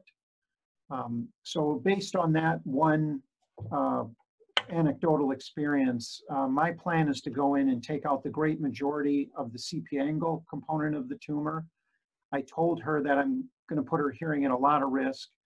And if things are going well, then I'll have Colin open the internal auditory canal, and maybe we'll even try and cure her of this. So that's the plan for next week. Can I ask my partner, Mike? Yeah, I was going to ask you, Mike, Ivan. Yeah, just looking at the MRI that you showed, even though that the overall volume appears to be stable, you see this a lot in either gamma knife or fractionated radiation, that necrosis that happens at the center of the tumor at the time point that you showed, 9 months. And then your last scan there, you actually showed that some of the that tumor was starting to fill back in with enhancing tumor. So what are your thoughts on whether or not that's enough indication that this patient may be failing radiation, even though the tumor size is not yet grown, that you may have active tumor growing back, and that's another indication to be aggressive with the surgery? I think it's a really good point, Mike. It worries me, although I will say we often see this where it looks like, wow, you hit the target. And this isn't a bad prognostic finding that you're seeing enhancement come back within the tumor. So that in of itself doesn't worry me, but we're only 18 months after, honestly, a treatment I never would have offered this patient. You know, Dave Andrews at Thomas Jefferson, he wrote a paper, I think it was in Lancet Neurology maybe, looking at 2 different fractionation schemes, low dose and high dose, looking at hearing preservation. But the follow-up in those patients was only a year, and I've never seen the follow-up paper to know what really happened to them. So I share your worry that this may just be the first chapter of this story. And if I can get this tumor out safely and preserve her facial nerve, that's kind of my strong inclination, realizing if I do that, the chance at least I'm going to save her hearing, useful hearing, is very low. Thanks. Thanks, Mike Link. Scott Clifford, who's filling in for Fred Telischi. Scott, why don't you share your slides, unmute your microphone, and go for it. Thank you, Dr. Morcos. So starting out, I'd just like to thank Dr. Telischi. Despite not being able to participate tonight, I appreciate the trust he's put in me to present the case that he and I put together for this. I'd like to thank the other panelists and appreciate certainly their insight on all this. So the case I'd like to present tonight is an anatomical variant that I think poses this question that we've all sort of posed tonight with whether or not to take a more conservative or a more aggressive approach. And so we'll just kind of jump right into that. I have no disclosures. So the patient history, this was a 45-year-old male who presented to an otology clinic with about 1 year of hearing loss, primarily in the left ear, as well as non-pulsatile tinnitus. You can see his audiogram presented here, which demonstrates a mild sloping to moderate severe sensorineural hearing loss in the left ear. And despite that, he's maintained excellent word recognition scores bilaterally. we ended up getting vestibular testing on him. He had complained of some imbalance in addition to his hearing loss. And certainly from a neurotology side of things, we like to look at this. And so his vestibular testing showed absent CVEMs on the left side at both 500 and 1000 hertz with complete asymmetry. So we had near normal responses on the contralateral side, but near absence on the affected side. Ocular VEMs were absent bilaterally, and then BNG suggested 55% asymmetry on the left. And so from these, we put together that there was likely not only a partially compensated peripheral dysfunction, but this was involving both the superior and inferior vestibular nerves. His imaging is displayed here. This is a axial of a MRI T1 post-contrast, and you can see as we go through the slides here that there's an enhancing mass of the left internal auditory canal that's extending out into the cerebellopontine angle.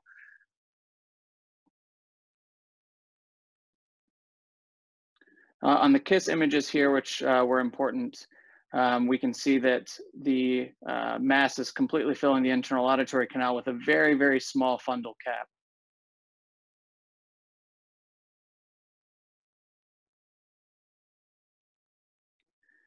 So I'd like to pause here.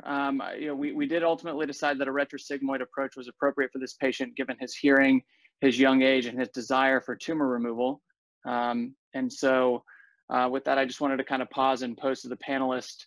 When we got intraoperatively, what we found was that the anterior inferior cerebellar artery was coursing lateral to both the 7th as well as the 8th cranial nerve, and was embedded within the dura here at the porus. So we had some conversation about what to do with the tumor at this point, relatively small tumor, relatively young gentleman with good hearing. And so I just want to pause and sort of pose to the panelists how they might address this. Marcos Tatagiba, what's your advice surgically? You're at this point and you have this view. We have published a video contribution exactly on this topic. So you must cut the dura and drill a little bit bone, and you must displace the ICA together with the dura. You should not try to detach the artery from the dura. The artery will, it's a high risk of rupture. You must cut the dura and displace the dura together with the artery outside. John Golfinos? Yeah, so yeah, you get in there. The other thing that's sort of interesting about this case is I always say that the MRI never lies, and sometimes we just don't realize what we're looking at. So you can find this now on a T2 volume, a high-res T2 or KISS image. You can see it pre-op. And you sort of, you kind of regret it when you see it intra, and you go back and you think, wow, I really wish I had seen that before. That said, he's still a surgical candidate. I still would have operated on him. And this happens, as Rotan showed very beautifully, this happens because the labyrinthine artery is very short in these cases and comes off right at the porus. So I agree with Marcos. I mean, what we do is we just cut the dura, we roll it away. And then the hardest thing is to decide, what are you going to do with that labyrinthine artery? Are you going to sacrifice that? Do you try not to in any case? But now that you're there, I think at the very least you want to take this tumor out, even if you can't save his hearing, and then you've done something good for him. Scott, why don't you go ahead? You're muted. Unmute yourself. And all right, and Jacques, I really apologize, but because it's my birthday, my wife's done a special dinner, so absolutely. I'm going to thank you all so much. It was really wonderful. I loved it, Marcos. It was great to see you again. I got to see the other panelists very frequently, but it's great to see you again. And happy really birthday, enjoyed it, Jacques. Thank you so much. Happy birthday. Enjoy the rest of the evening. Don't get me wrong. All the best. Thank you. Happy birthday, John. Bye, John. Bye.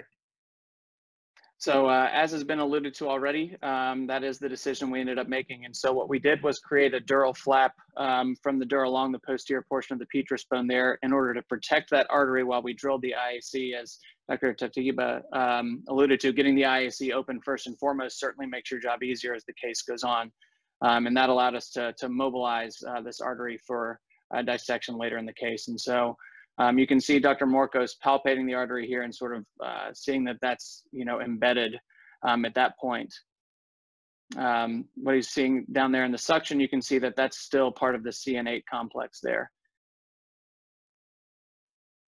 So once the dura is reflected back, we came in to drill the IAC, but as we started to reflect the tumor from the fundus out towards the porous, we were having difficulty getting the tumor out because of how the artery was restricting us. And so Dr. Morcos left this dural covering around the hairpin turn that we had here and was able to dissect the artery away from that. And again, you alluded to, we did see the labyrinthine artery piercing the bone there, and it ultimately did have to be sacrificed in order to mobilize the complex.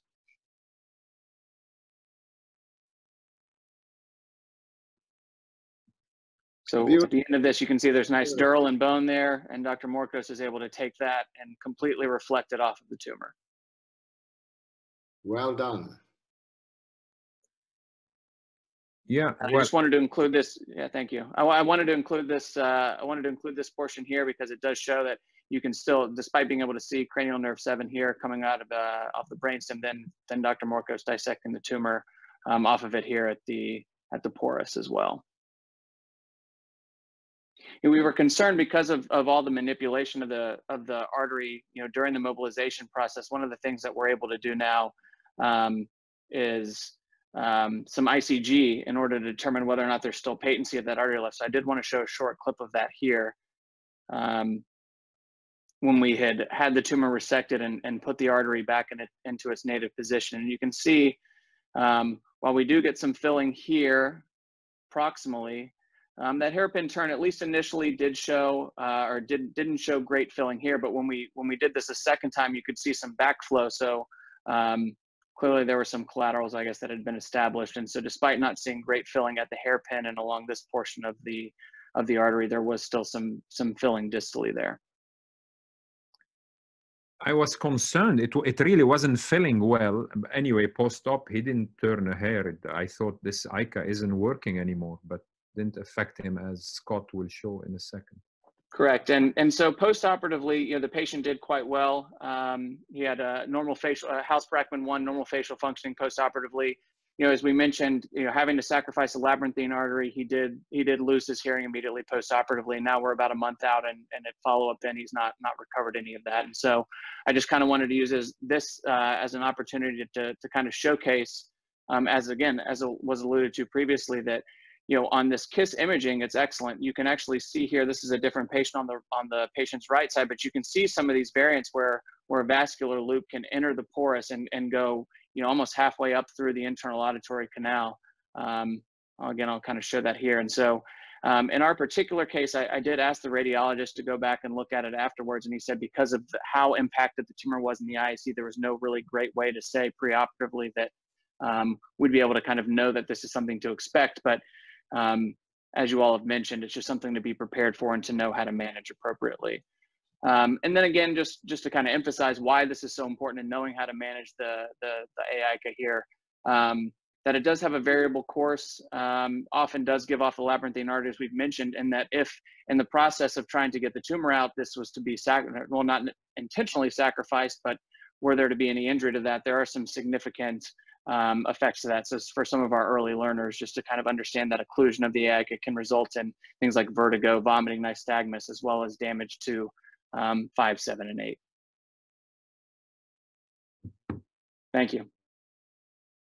Thanks, Scott. So, any comments? Otherwise, I'll move on to Fred Barker. Anybody want? Maybe one point. Very beautiful done. Excellent. Congratulations. When I have such a case, my problem is to identify exactly the labyrinthine artery, and I have the impression that the labyrinthine artery in such cases is very short. Yes. It's shorter than usual, and there is more risk for damage. Yeah, it's edited out of the video, but you could see the point where it was short, going straight actually through the bone, and I had to take it, of course, to move the hairpin. Yeah. Luckily, we don't have too many of these. Okay, thank you, Scott. I guess Fred Barker, I'm going to show your slides, and then let me share my screen. And here you go. I should say, Jacques, I don't have it on the slide, but I don't have any financial conflicts. So if you could go to slide 1 there. Is this how it starts? Yeah.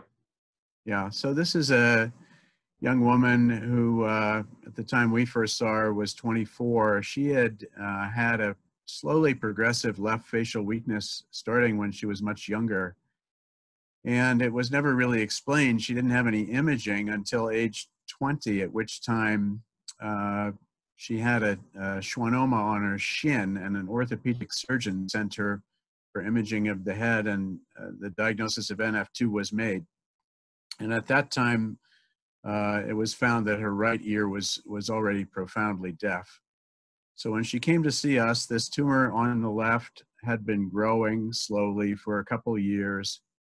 Her hearing had been progressively deteriorating to the point where she had only 8% word recognition score in the only hearing ear, the left ear, although a pretty well-preserved pure tone average. And the left side, the side of the only hearing ear, which doesn't have serviceable hearing at this point, has a flaccid facial paralysis for many years. So I guess at that point, I would just ask what people would do with this. Marcos? Facial palsy is complete, right? The facial palsy is complete and long-standing.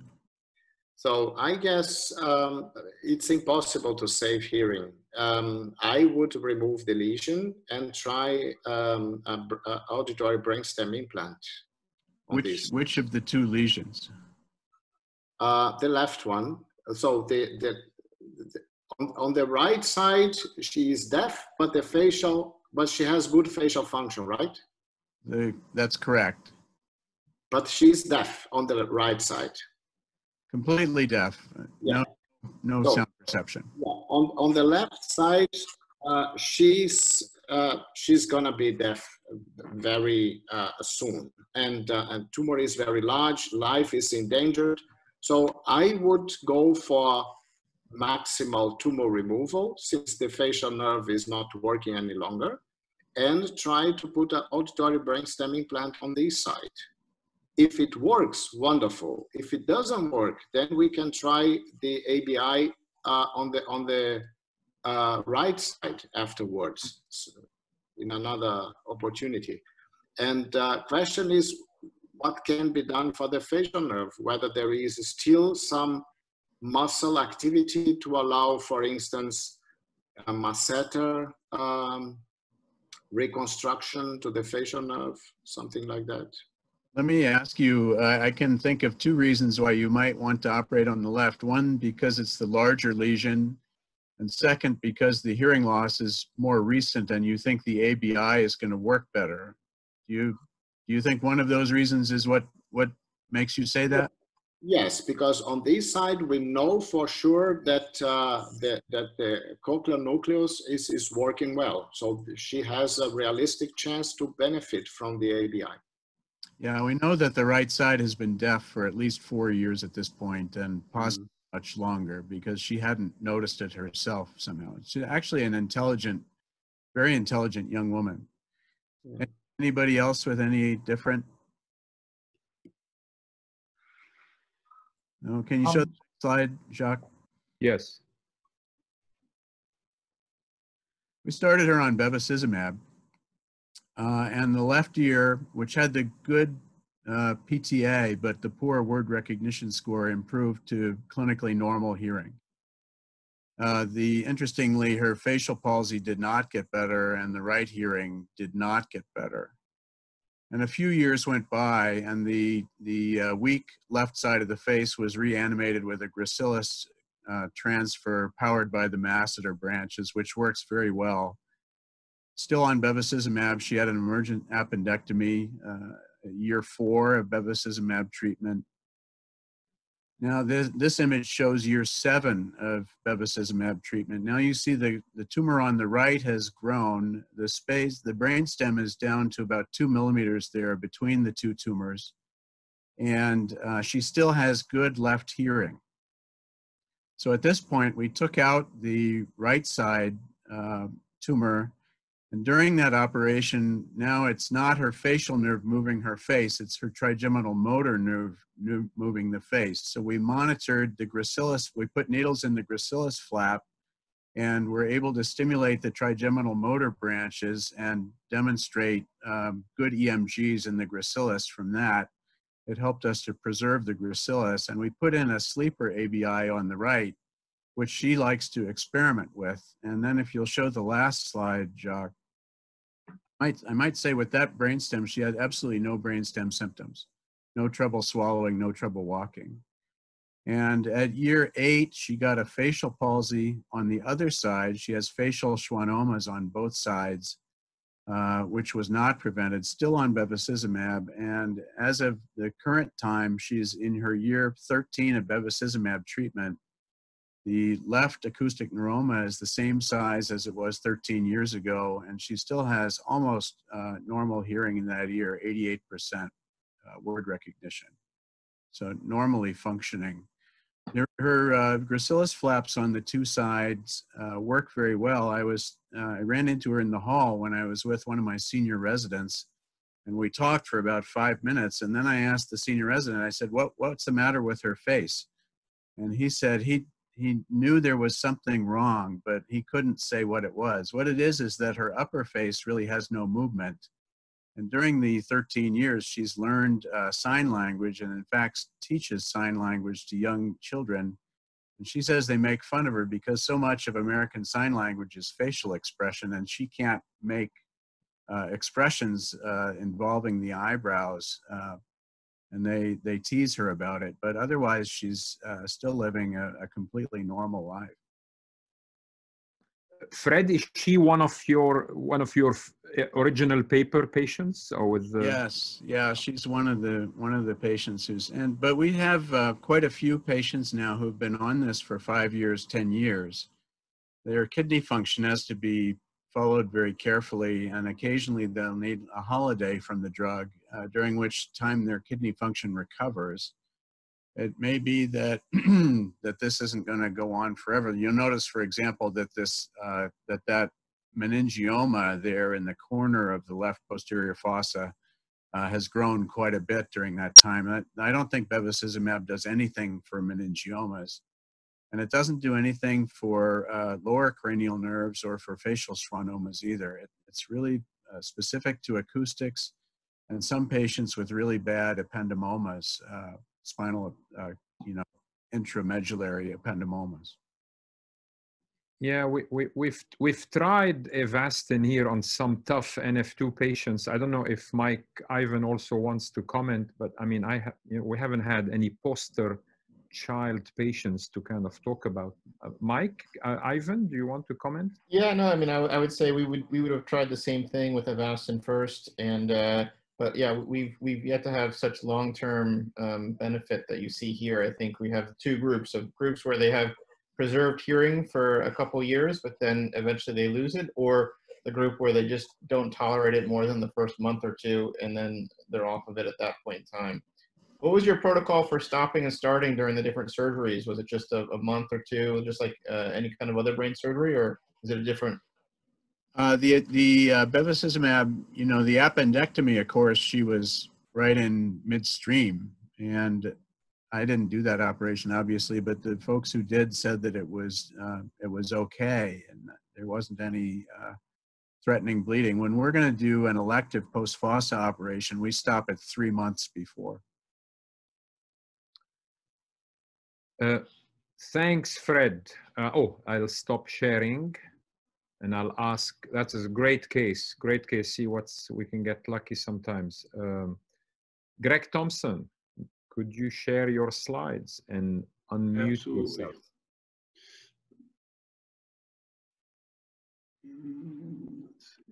Let's go back to.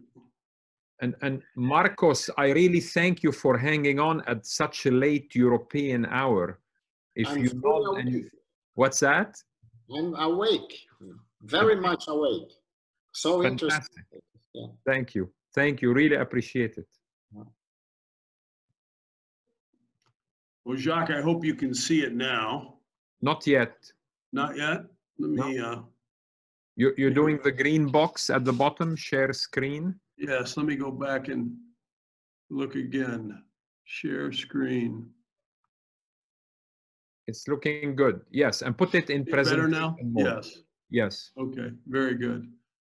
Okay, well, first of all, thank you, Jacques, for inviting me. I'm delighted to be here at this group, and I'll say first that Fred, that last case was great and shows the value of the research that you've done, your group there in Boston. I'm the last to go, and Jacques asked, I think, two things if you're last. One, you should be quick, and the second is he also asked us to be provocative and controversial, and so hopefully this case presentation will be a little bit of both of those. So this is a 7-year-old boy who was brought to the clinic by his mother because of the family history of NF2. He had told her that he had buzzing in his ears on both sides, and she immediately recognized the significance. She brought him, his exam was normal. He had no facial weakness and no discernible hearing loss. And in fact, his audiometry confirmed normal hearing with a 10 decibel speech reception threshold, 100% discrimination on both sides.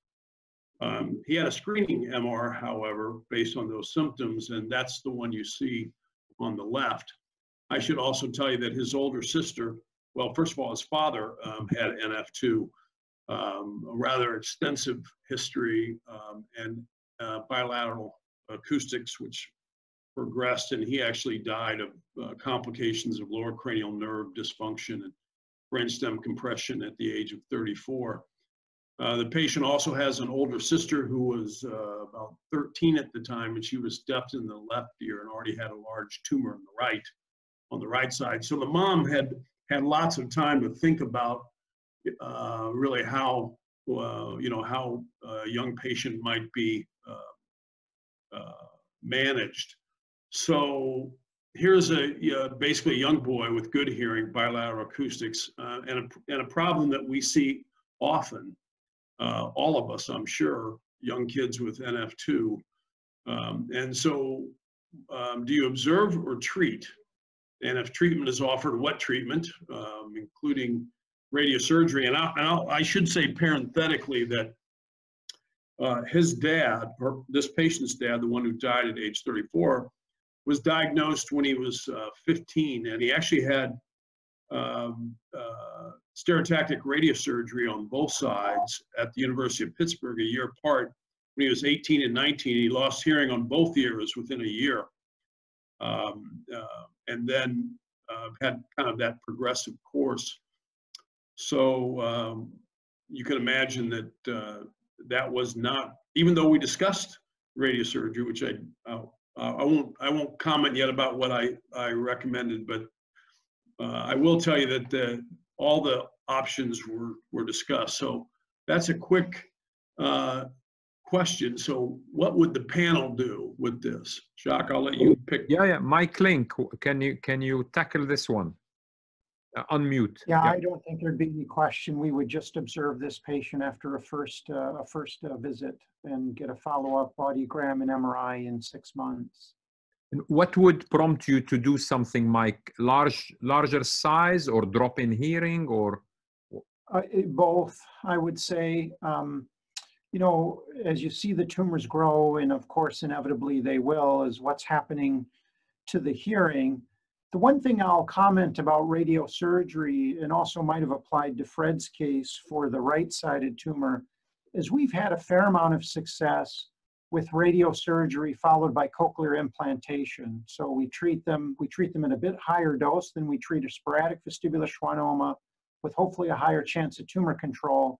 They lose hearing, and then you can rehabilitate their hearing fairly well with a cochlear implant. So that's just one other strategy. Fred Barker, advice for Greg. Yes, I mean, I had a more aggressive ENT partner years ago, and we tried some middle fossas on cases like this in the same age group. And it really hurts to lose hearing at this age, even in just one ear. You know, the studies show that their school performance is much better if they have binaural hearing. And we wouldn't touch this, I don't think. And I think the role of a cochlear implant in rehabilitating hearing, even if she were to lose it on one side, is a really important one that we didn't know about 20 years ago. I think we would just watch and wait and see what's going to happen. You know, we all have patients with huge tumors who have preserved hearing in the ear. And I think we've gone very far toward the idea that what you need to do is fight to preserve the hearing and not let the scans bother you. Marcos, as you know, there are very aggressive radiosurgeons who have published and made the point that the earlier you treat the tumor, the better long-term hearing result. Should this be applied to the microsurgery, since we've put you in the corner of the aggressive surgeon today? Should you operate without waiting, since you're never going to be in a better position to remove one or both of these tumors than you are today before they grow, or before he loses more hearing? Or what do you think? So we have a particular program for NF2 patients. So we have an NF2 center here in our institution, and we have many children like this case. Of course, if this is the first picture and hearing is very stable, we would just observe the case. But as soon as there is hearing deterioration, then we go for surgery. But our strategy is always to open the internal auditory canal to release the pressure on the nerve. And then we perform a so-called electrophysiological guided tumor debulking. So we remove tumor as long as we have auditory evoked potentials. As soon as the potential starts to decrease, we stop resection. So this way we could keep many children longer with their hearing than if we just observe the case. So I don't know whether bevacizumab would be a strategy here, but at least if the tumor is so small, I don't know whether this would work. But we have published a series in the journal Cancers this year with a series of patients. We have done this strategy, just opening the internal auditory canal. This is the minimal measurement, and then we try to remove the tumor according to the auditory evoked potential, but always trying to preserve hearing. Carolina, can you hear me? Carolina, who's our newer partner here, did the 6-month fellowship with Doug Gonziolka. Have you come across cases of children NF2 that Doug may have done gamma knife for? Any such experience? And what's your comment? I haven't, and we also have we had an NF2 sort of program at NYU too, so they wouldn't necessarily get referred to radiosurgery right away. So I haven't seen Doug do any of these, to be perfectly honest, in kids. Anybody else wants to comment before Greg tells us what he did or is planning to do? Okay, Greg, go for it. So the reason I presented this was because this is the first patient we treated this way. And prior to this, I would have said exactly what Fred and Mike had said, that, you know, we would just follow this until there's growth or loss. And really the whole idea is to preserve hearing in the least invasive way for a long period of time. Really what changed this though was the mother's experience, having lost her husband, and then you know, a teenager who now had hearing loss in one ear and a very large tumor in the other ear, and really no prospect for hearing preservation. And this lady had read up on our middle fossa approaches and outcomes we have, which is basically we and now over 200, but at the time it was just over 100, I think, when we published this in 06. This is many years after 06. I think he came in, this would be about 4 or 5 years ago, 4 years ago. And we had 80% hearing preservation. And for smaller tumors, you know, there are a number of risk factors, obviously. Smaller tumors, less laterally impacted, and then better hearing. So grade A patients do better than grade B. These are not for NF2 patients. These are for patients who have sporadic, mostly intercanalicular tumors. And of course, those, we explained to her, those are different patients as a group than NF2 patients, and we couldn't be sure what would happen. But really with the thought, like Marcos was just saying, that perhaps decompression and a BSER directed resection would help. After some thought, she presented to us basically that she wanted us to try and do this for her son. And so my otology colleague, Alex Arts, and I kind of said, let us sleep on this for a while. We thought about it, and we figured, well, it's something that the patient really wanted to do, the patient's family wanted to, his mother wanted to do, and we felt that with that BSER-driven, monitoring-driven resection, it might do some good, as he pointed out, at the very least, decompress the canal. So that's what we did based on these results, and so we picked the better candidate for hearing preservation, which was the smaller tumor on the right side. They both had, as you saw earlier, you know, good hearing on both sides with a 10 decibel speech reception threshold, 100% to scrim.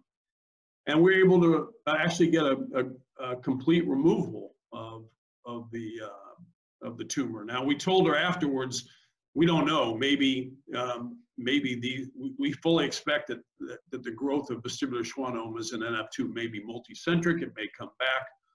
But you can see on the post-op, which is the one on the right, that we had a very good dissection. And so we were happy with that. We thought perhaps we had changed, at least for a time, the trajectory of his hearing loss. And so came back to clinic, and he was very happy, and his mom, who had really driven this, was happy. But I said, well, that's terrific. Let's just follow you for the next number of years and see how things go. And hopefully that right ear will stay, you know, be maintained with good hearing for a longer period of time. The left, I was really going to look at it as somewhat of a comparison. And he kind of shook his finger at me, said, nope, mom says we have to do the other side. And so then Alex and I kind of had the thought, well, if you're successful, what should you do with the other side? Would you recommend treatment or not?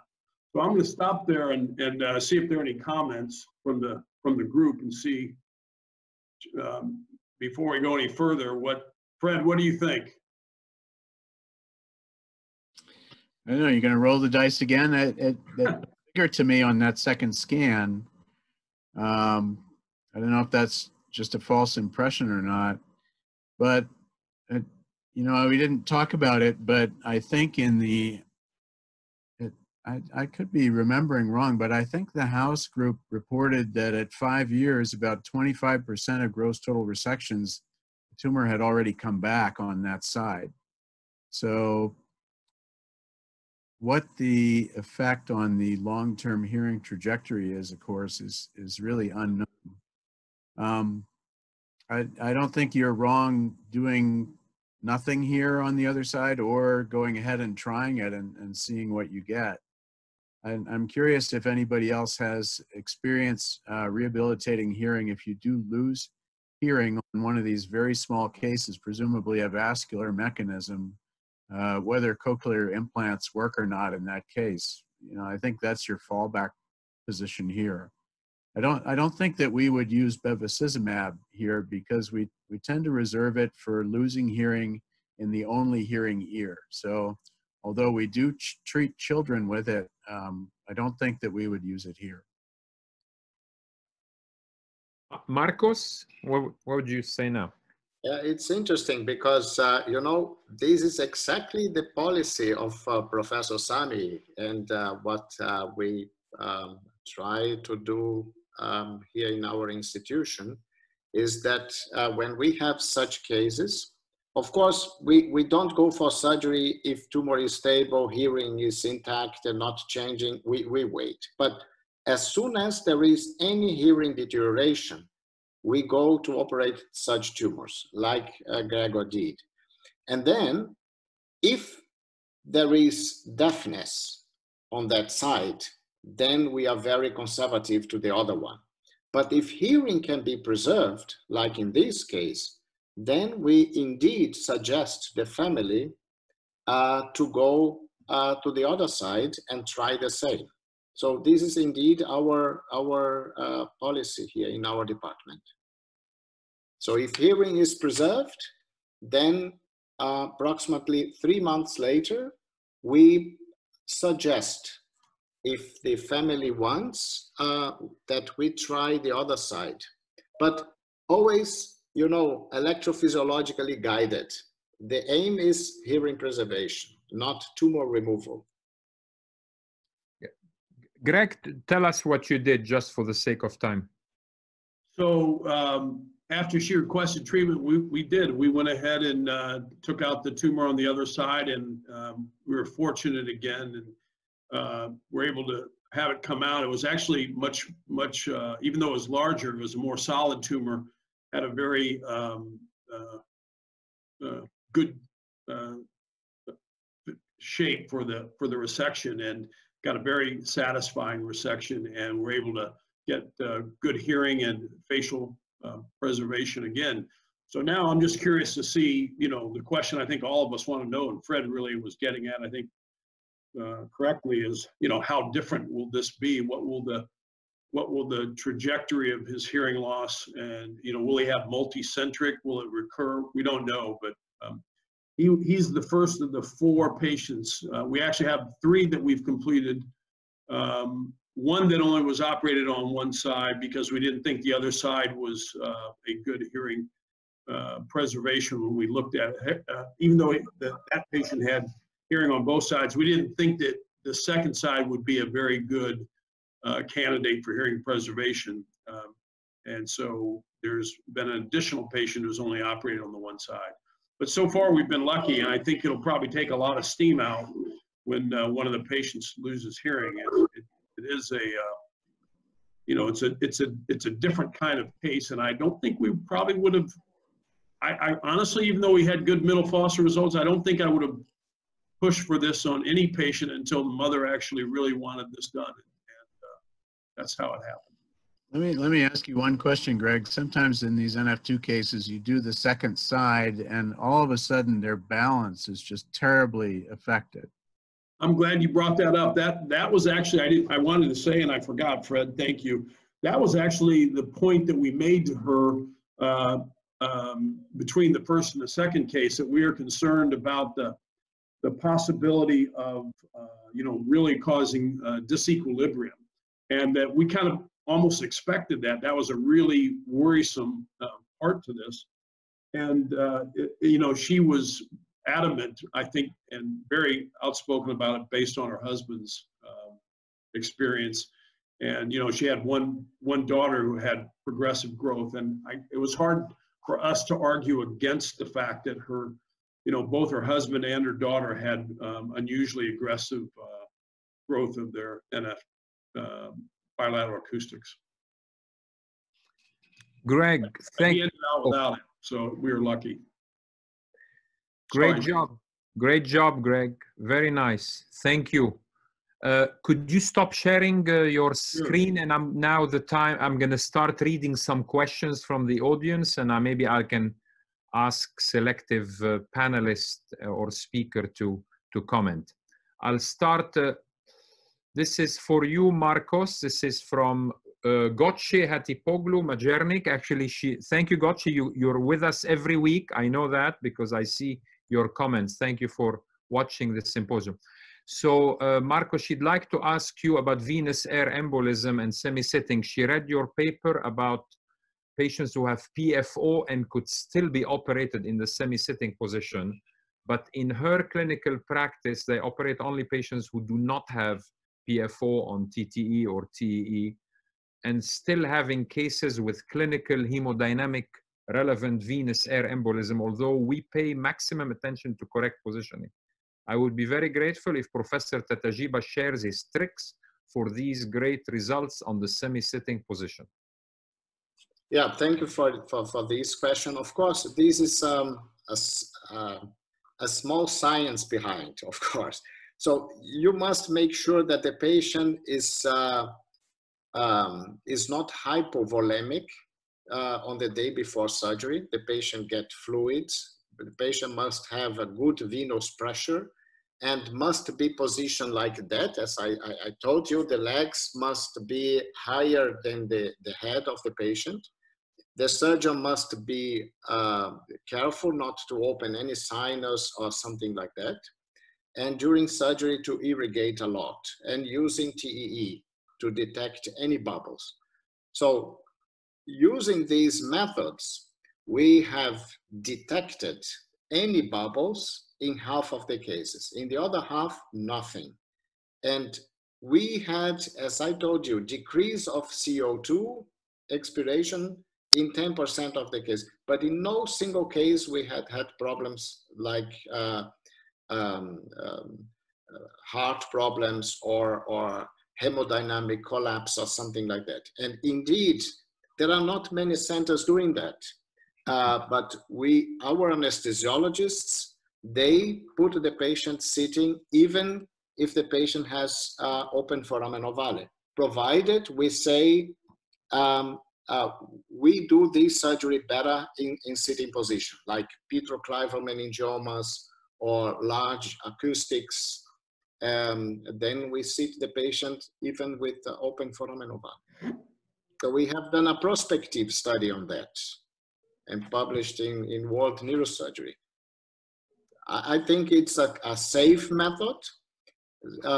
For some years we have running a semi-sitting course in our institution to teach how to do it. I suggest, Marcos, the seats in that auditorium for the course should be exactly the seat that you want the patient to be positioned in. This way they know how to position. Yes. Thank you. A question from Nicholas Khan, actually, who's our new fellow who just started today, came to us from Memphis. Nick is asking, maybe I'll ask Fred Barker to comment or anybody else after that. Fred, comment on hydrocephalus in the setting of moderate and small size vestibular schwannomas. Does it resolve always after tumor removal? When do you need the shunt? What's the mechanism? Just tell us your wisdom about hydrocephalus and acoustics. First, I'll say hi to Nicholas. I hope he's doing well. I met him years ago. A great guy.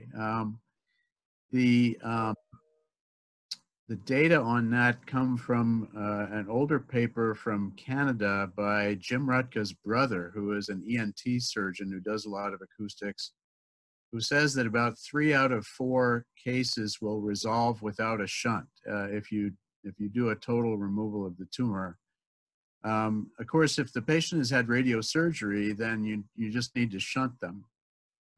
In my practice, it's difficult for me to take somebody who can't walk, which is the way they usually present. They usually present as NPH. I've only seen one patient in 25 years who showed up in the emergency room with vomiting and headache. The others all are clinically like NPH. And it's difficult for me to put together an operation with a co-surgeon for a large tumor on short notice. So I will often shunt them and then come back and do the tumor operation, because I don't think a shunt is such a terrible thing. And one thing I would say about the choice of shunt is I've had some patients in whom the newer shunts don't do the trick, and it takes an older shunt that does not have an anti-siphon device. So I typically will put in one of the older Codman or Radionics shunts, whatever they're called now, where the pressure is actually negative when they're upright. And I've had very good results with that. But if it's a mild case and it's not symptomatic, then I will go ahead and usually don't put in a ventriculostomy, just do the case and trust that it will resolve. But if it's symptomatic to the point that they're going to fall and hurt themselves or have already fallen and hurt themselves, I will usually go with the shunt first, just because it's more expeditious. Anybody wants to add anything else to that? I will say that I wish I had experimented with Diamox in that situation, but Right. I never have. Has anybody else tried that? To bridge somebody to operation with Diamox? I have not. Mike Link, why don't I ask you this question from Marcelo Platas. Hello, Marcelo from Argentina. What he's asking about the rate of growth. What is it? What's in your mind is an average rate of growth? Are you still quoting 1 to 2 millimeter per year? Is it an outdated number? Is it meaningless, Mike Link? What do you tell patients? I think that's a pretty good number to have in your head. If a tumor is going to grow, they typically grow about 1.5 millimeters a year on average. If you look at all the results published in the literature, I think the real question is what tumors actually grow, what percentage. You know, if you look at the data from Denmark, you know, you would say only about 30% are going to grow in the first 5 years. When we looked at our volumetric data, meaning a change in volume of 20%, which is a much more sensitive rate of growth, it was much higher. More than 50% of tumors grew in the first 2 years. And of course, there's always some fast-growing tumors and there's some very slow-growing tumors, which is why we always get an MRI 6 months after the index MRI when the tumor is discovered, if the patient's going to be observed. Thanks. Question to, well, anybody. Question from Chiazor Onya. What do you recommend if there is no CUSA available? What do you recommend to do for tumor dissection and resection? Anybody wants to tackle this? I'm not sure what country Chiazor is from, but CUSA may not be available. Jacques, I haven't used a CUSA in years. I just use scissors and bipolar. I don't use the irrigating bipolar unless it's a special situation because I think it's fatter. And I don't like the angle of it. I use it a lot for hemangioblastomas and things like that. But I think just old-fashioned standard instruments are just as fast in my hands. And I came out of the back of a tumor with a CUSA once a long time ago, and I think that also has something to do with my preference for not using it. Yeah, I agree with you to a certain degree too. I prefer the control of exactly like you said. And our CUSA is nice for a massive tumor to save time, but you need to make sure you're in the center. Anybody else on the panel wants to add to this? I just remember Dr. Roten gave a great lecture about the kind of how to take out an acoustic neuroma. And he said he used to put a sucker and then just a cups punch, and he would bite the tumor with the cups punch and suck it out. And he called that the original CUSA. Yeah. Right. Okay, question from Edwin Paez. When you leave a muscle in the IAC, is it a problem if you have to come back? Will it cause fibrosis? Any of you have much experience with reoperating on IAC that you've already plugged with muscle in the past? Mike, Link, do you have much to say about? Typically don't use muscle. Kind of one of the old, I would say folklore things in otology is that if you put muscle in the IAC, either through the middle fossa or the retrosigmoid approach, it could enhance and look like a tumor. I don't actually believe that that's true. But we've always used a fat graft, and there's no question. I think whatever you put in the IAC can scar in, and if you have to go back, it can be a bit fussy. Yeah, remember actually Roten's talking about the special way he macerates the fat and puts it in there and had very low CSF leak rate. Interesting. Oh, Marcos Tatagiba, can you comment on they can read your paper, I guess, but tell them about the dilution of papaverin. How do you use it during surgery? We use the same dilution like in aneurysm. Is 1 to 30. So, and we irrigate the field a lot of time with papaverine. And so far we have not done prospective study on that, only retrospective one. And in this retrospective study, we saw more hearing preservation using papaverine than saline solution.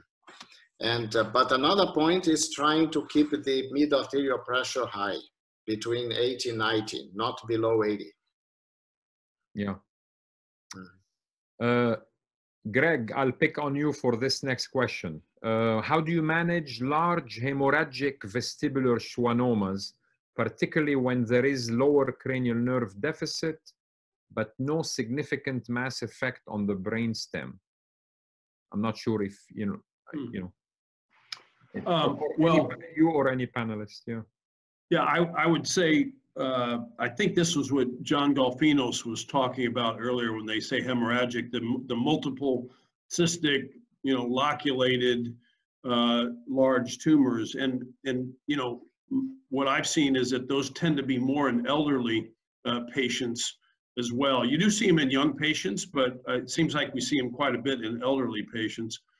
And in those patients, as Fred said earlier, you know, remember that a working facial nerve usually equates into a happy patient. And one of John's rules, I think, was you can, with younger patients, you should be more aggressive, and probably the contra-positive is also true, which is with older patients, perhaps less aggressive. So I guess that's a long-winded way of saying, if it's an older patient, I would just try and decompress them and not be as aggressive. If I have a 65 or 70-year-old patient who has a multicystic tumor, I'm very happy just to decompress it and leave a little tumor.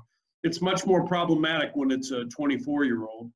And I think just patience and, you know, the attempt to try and remove it completely, as John said, if it can be done.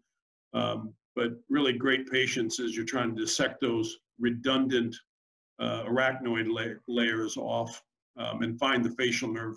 Usually the hearings, the cochlear is, to me, seems less difficult, but the facial nerve is often splayed, it seems, more in those. Maybe that's just my experience.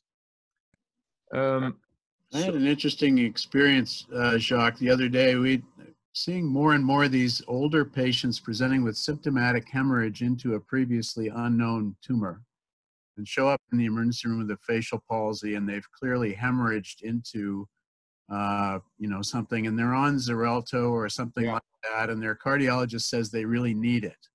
And so you have a 75-year-old guy with a facial palsy, and what we try to do with those is nurse them along and see if the facial nerve will recover function back to a level where you can monitor it. And we did that recently, and then the guy's face got numb, and it appeared that he'd had a second hemorrhage into the tumor. And so right in the middle of the epidemic here, when half of the patients in the hospital had COVID, we were taking down this 77-year-old guy, and you know, with like a 2-centimeter acoustic, and you know, everybody's like, what is the matter with you? This is crazy. And they said, well, his cardiologist says he has a 3% stroke risk per month, you know. And it was one of these very bloody kind of cystic tumors, and the fragment was getting smaller and smaller and just would not stop bleeding. And I was starting to get kind of annoyed with the thing. And then finally we came around the back of it, and there was a little branch off of aika going straight into the tumor. And as soon as we took that, the rest of the fragment just stopped bleeding. And I put some Surgicel on it, and that was the end. You know, I couldn't get it off the facial nerve safely. So I think sometimes there's an anatomical reason for this. Yeah, yeah. Next question by Jose Nalino. I'm going to just twist his question a little bit. Hearing preservation between middle fossa and retrosigmoid. To the panelist, if a patient asked you for the same size tumor to compare both approaches, presumably a small intracanalicular tumor, I know what Greg would answer, because Greg's experience shows correct, Greg? Better hearing result with the middle fossa. Marcos, I don't know, I mean, are you qualified to even answer that since you only do retrosigmoid? But why would you answer a patient if they ask you this, Marcos? Maybe I start with something negative. I don't like middle fossa approach on the left side because of potential risks of cognitive problems and so on. So if it's on the left side, I would suggest the patient retrosigmoid approach. So using the application of endoscope, you have the same visualization like middle fossa approach on retrosigmoid transmeatal dissection. So the disadvantage of retrosig is that you cannot open the entire canal. Otherwise, you open the labyrinth block. But if you have the endoscope, you have the possibility to see the fundus without opening everything, you know. So in my opinion, with this technique, endoscopy, in addition to microscope, we can replace, sorry, Greg, but we can replace the middle fossa approach. Jacques, can I just say one thing? First of all, I've been to Tübingen and I've seen Marcos operate, and I'm sure it works beautifully for him because he's a terrific surgeon. I'll say the two reasons I like the middle fossa approach. One was what he said, that you can get a complete lateral view from the middle fossa side. And secondly, I found, actually, this is a reason some people don't like it, but I really do, which is most of the time when you do the middle fossa approach, the facial nerve is sitting right on top of the tumor. You can see directly right at it, all the way lateral. You just sharply dissect on the posterior side of the facial nerve and rotate it forward out of your way like a bucket handle, and then the tumor, the cochlear is obviously underneath, and the tumor comes out relatively easily. So for those two reasons, I prefer the middle fossa. I will stop the questions. I'll leave it open for last minute, couple of questions. Carolina, Mike, Ivan, anybody wants to ask anybody else a question? Yeah, Dr. Tatagiba and Dr. Barker, I know you guys were both on the nimodipine trial for facial and hearing preservation. Is that something that you utilize still in your practice, or how has that changed your practice? I use nimodipine both for acoustics and even for MVDs, anything where I'm trying to preserve hearing, to be honest, even though the evidence isn't there for it. I don't use the hexastarch, and we give it while patients are in the hospital. We don't try to give it as an outpatient. It's very expensive. They don't like it, and it's hard to find a pharmacy that carries it. So we just use it while they're still in the house, and we use antivirals as well. Okay. So in our trial, we have done nimodipine intravenously, but the patients don't like it. So we use only topic solution, nimodipine or papaverine. I think this is sufficient. Yeah, but I've got a question to Fred regarding antiviral treatment to avoid delayed facial palsy, right? So, but do you really see less delayed facial palsies using that? You know, I'm not completely sure. I mean, I first learned this in Pittsburgh, where I think they were still maybe, Greg, giving acyclovir in our day, which is hard to give IV. It's a big fluid load. We give Famvir. The thing about a delayed facial palsy, once they get out of the hospital, if they get a facial weakness 2 weeks later, I think I've only ever seen once where that didn't get better, all the way better, and pretty promptly. So I don't think it's life or death whether you are preventing that or not. I have seen patients get readmitted, and we do a lumbar puncture on them and find virus in the CSF. And I don't think, I mean, we've given it to a lot of patients. I don't think we've had any side effects or anything really, you know, alarming with it. So I don't see much downside to it, but I think if you had to live without it, I think you could. Once in a while, somebody has an allergy to it or something, and I'm not sure how much difference it makes really, but my ENT partners like it. The thing about the Pittsburgh experience, Greg, was they had a lot of patients with cold sores after manipulation of the trigeminal route. And I have to say, when I first came to Boston, I didn't use it, and we don't see that here. I don't know why. Okay, I think it's 7:30, 2.5 hours is quite a bit. Thank you for sticking with us. The big prize goes to Marcos Tatagiba, well, actually, and to John Golfinos to come here on his birthday. Marcos, thank you for staying up so late. Guys, ladies, audience, goodbye. Thank you so much. Fantastic session. Bye, everybody. Thanks. Everybody. Bye-bye. Bye.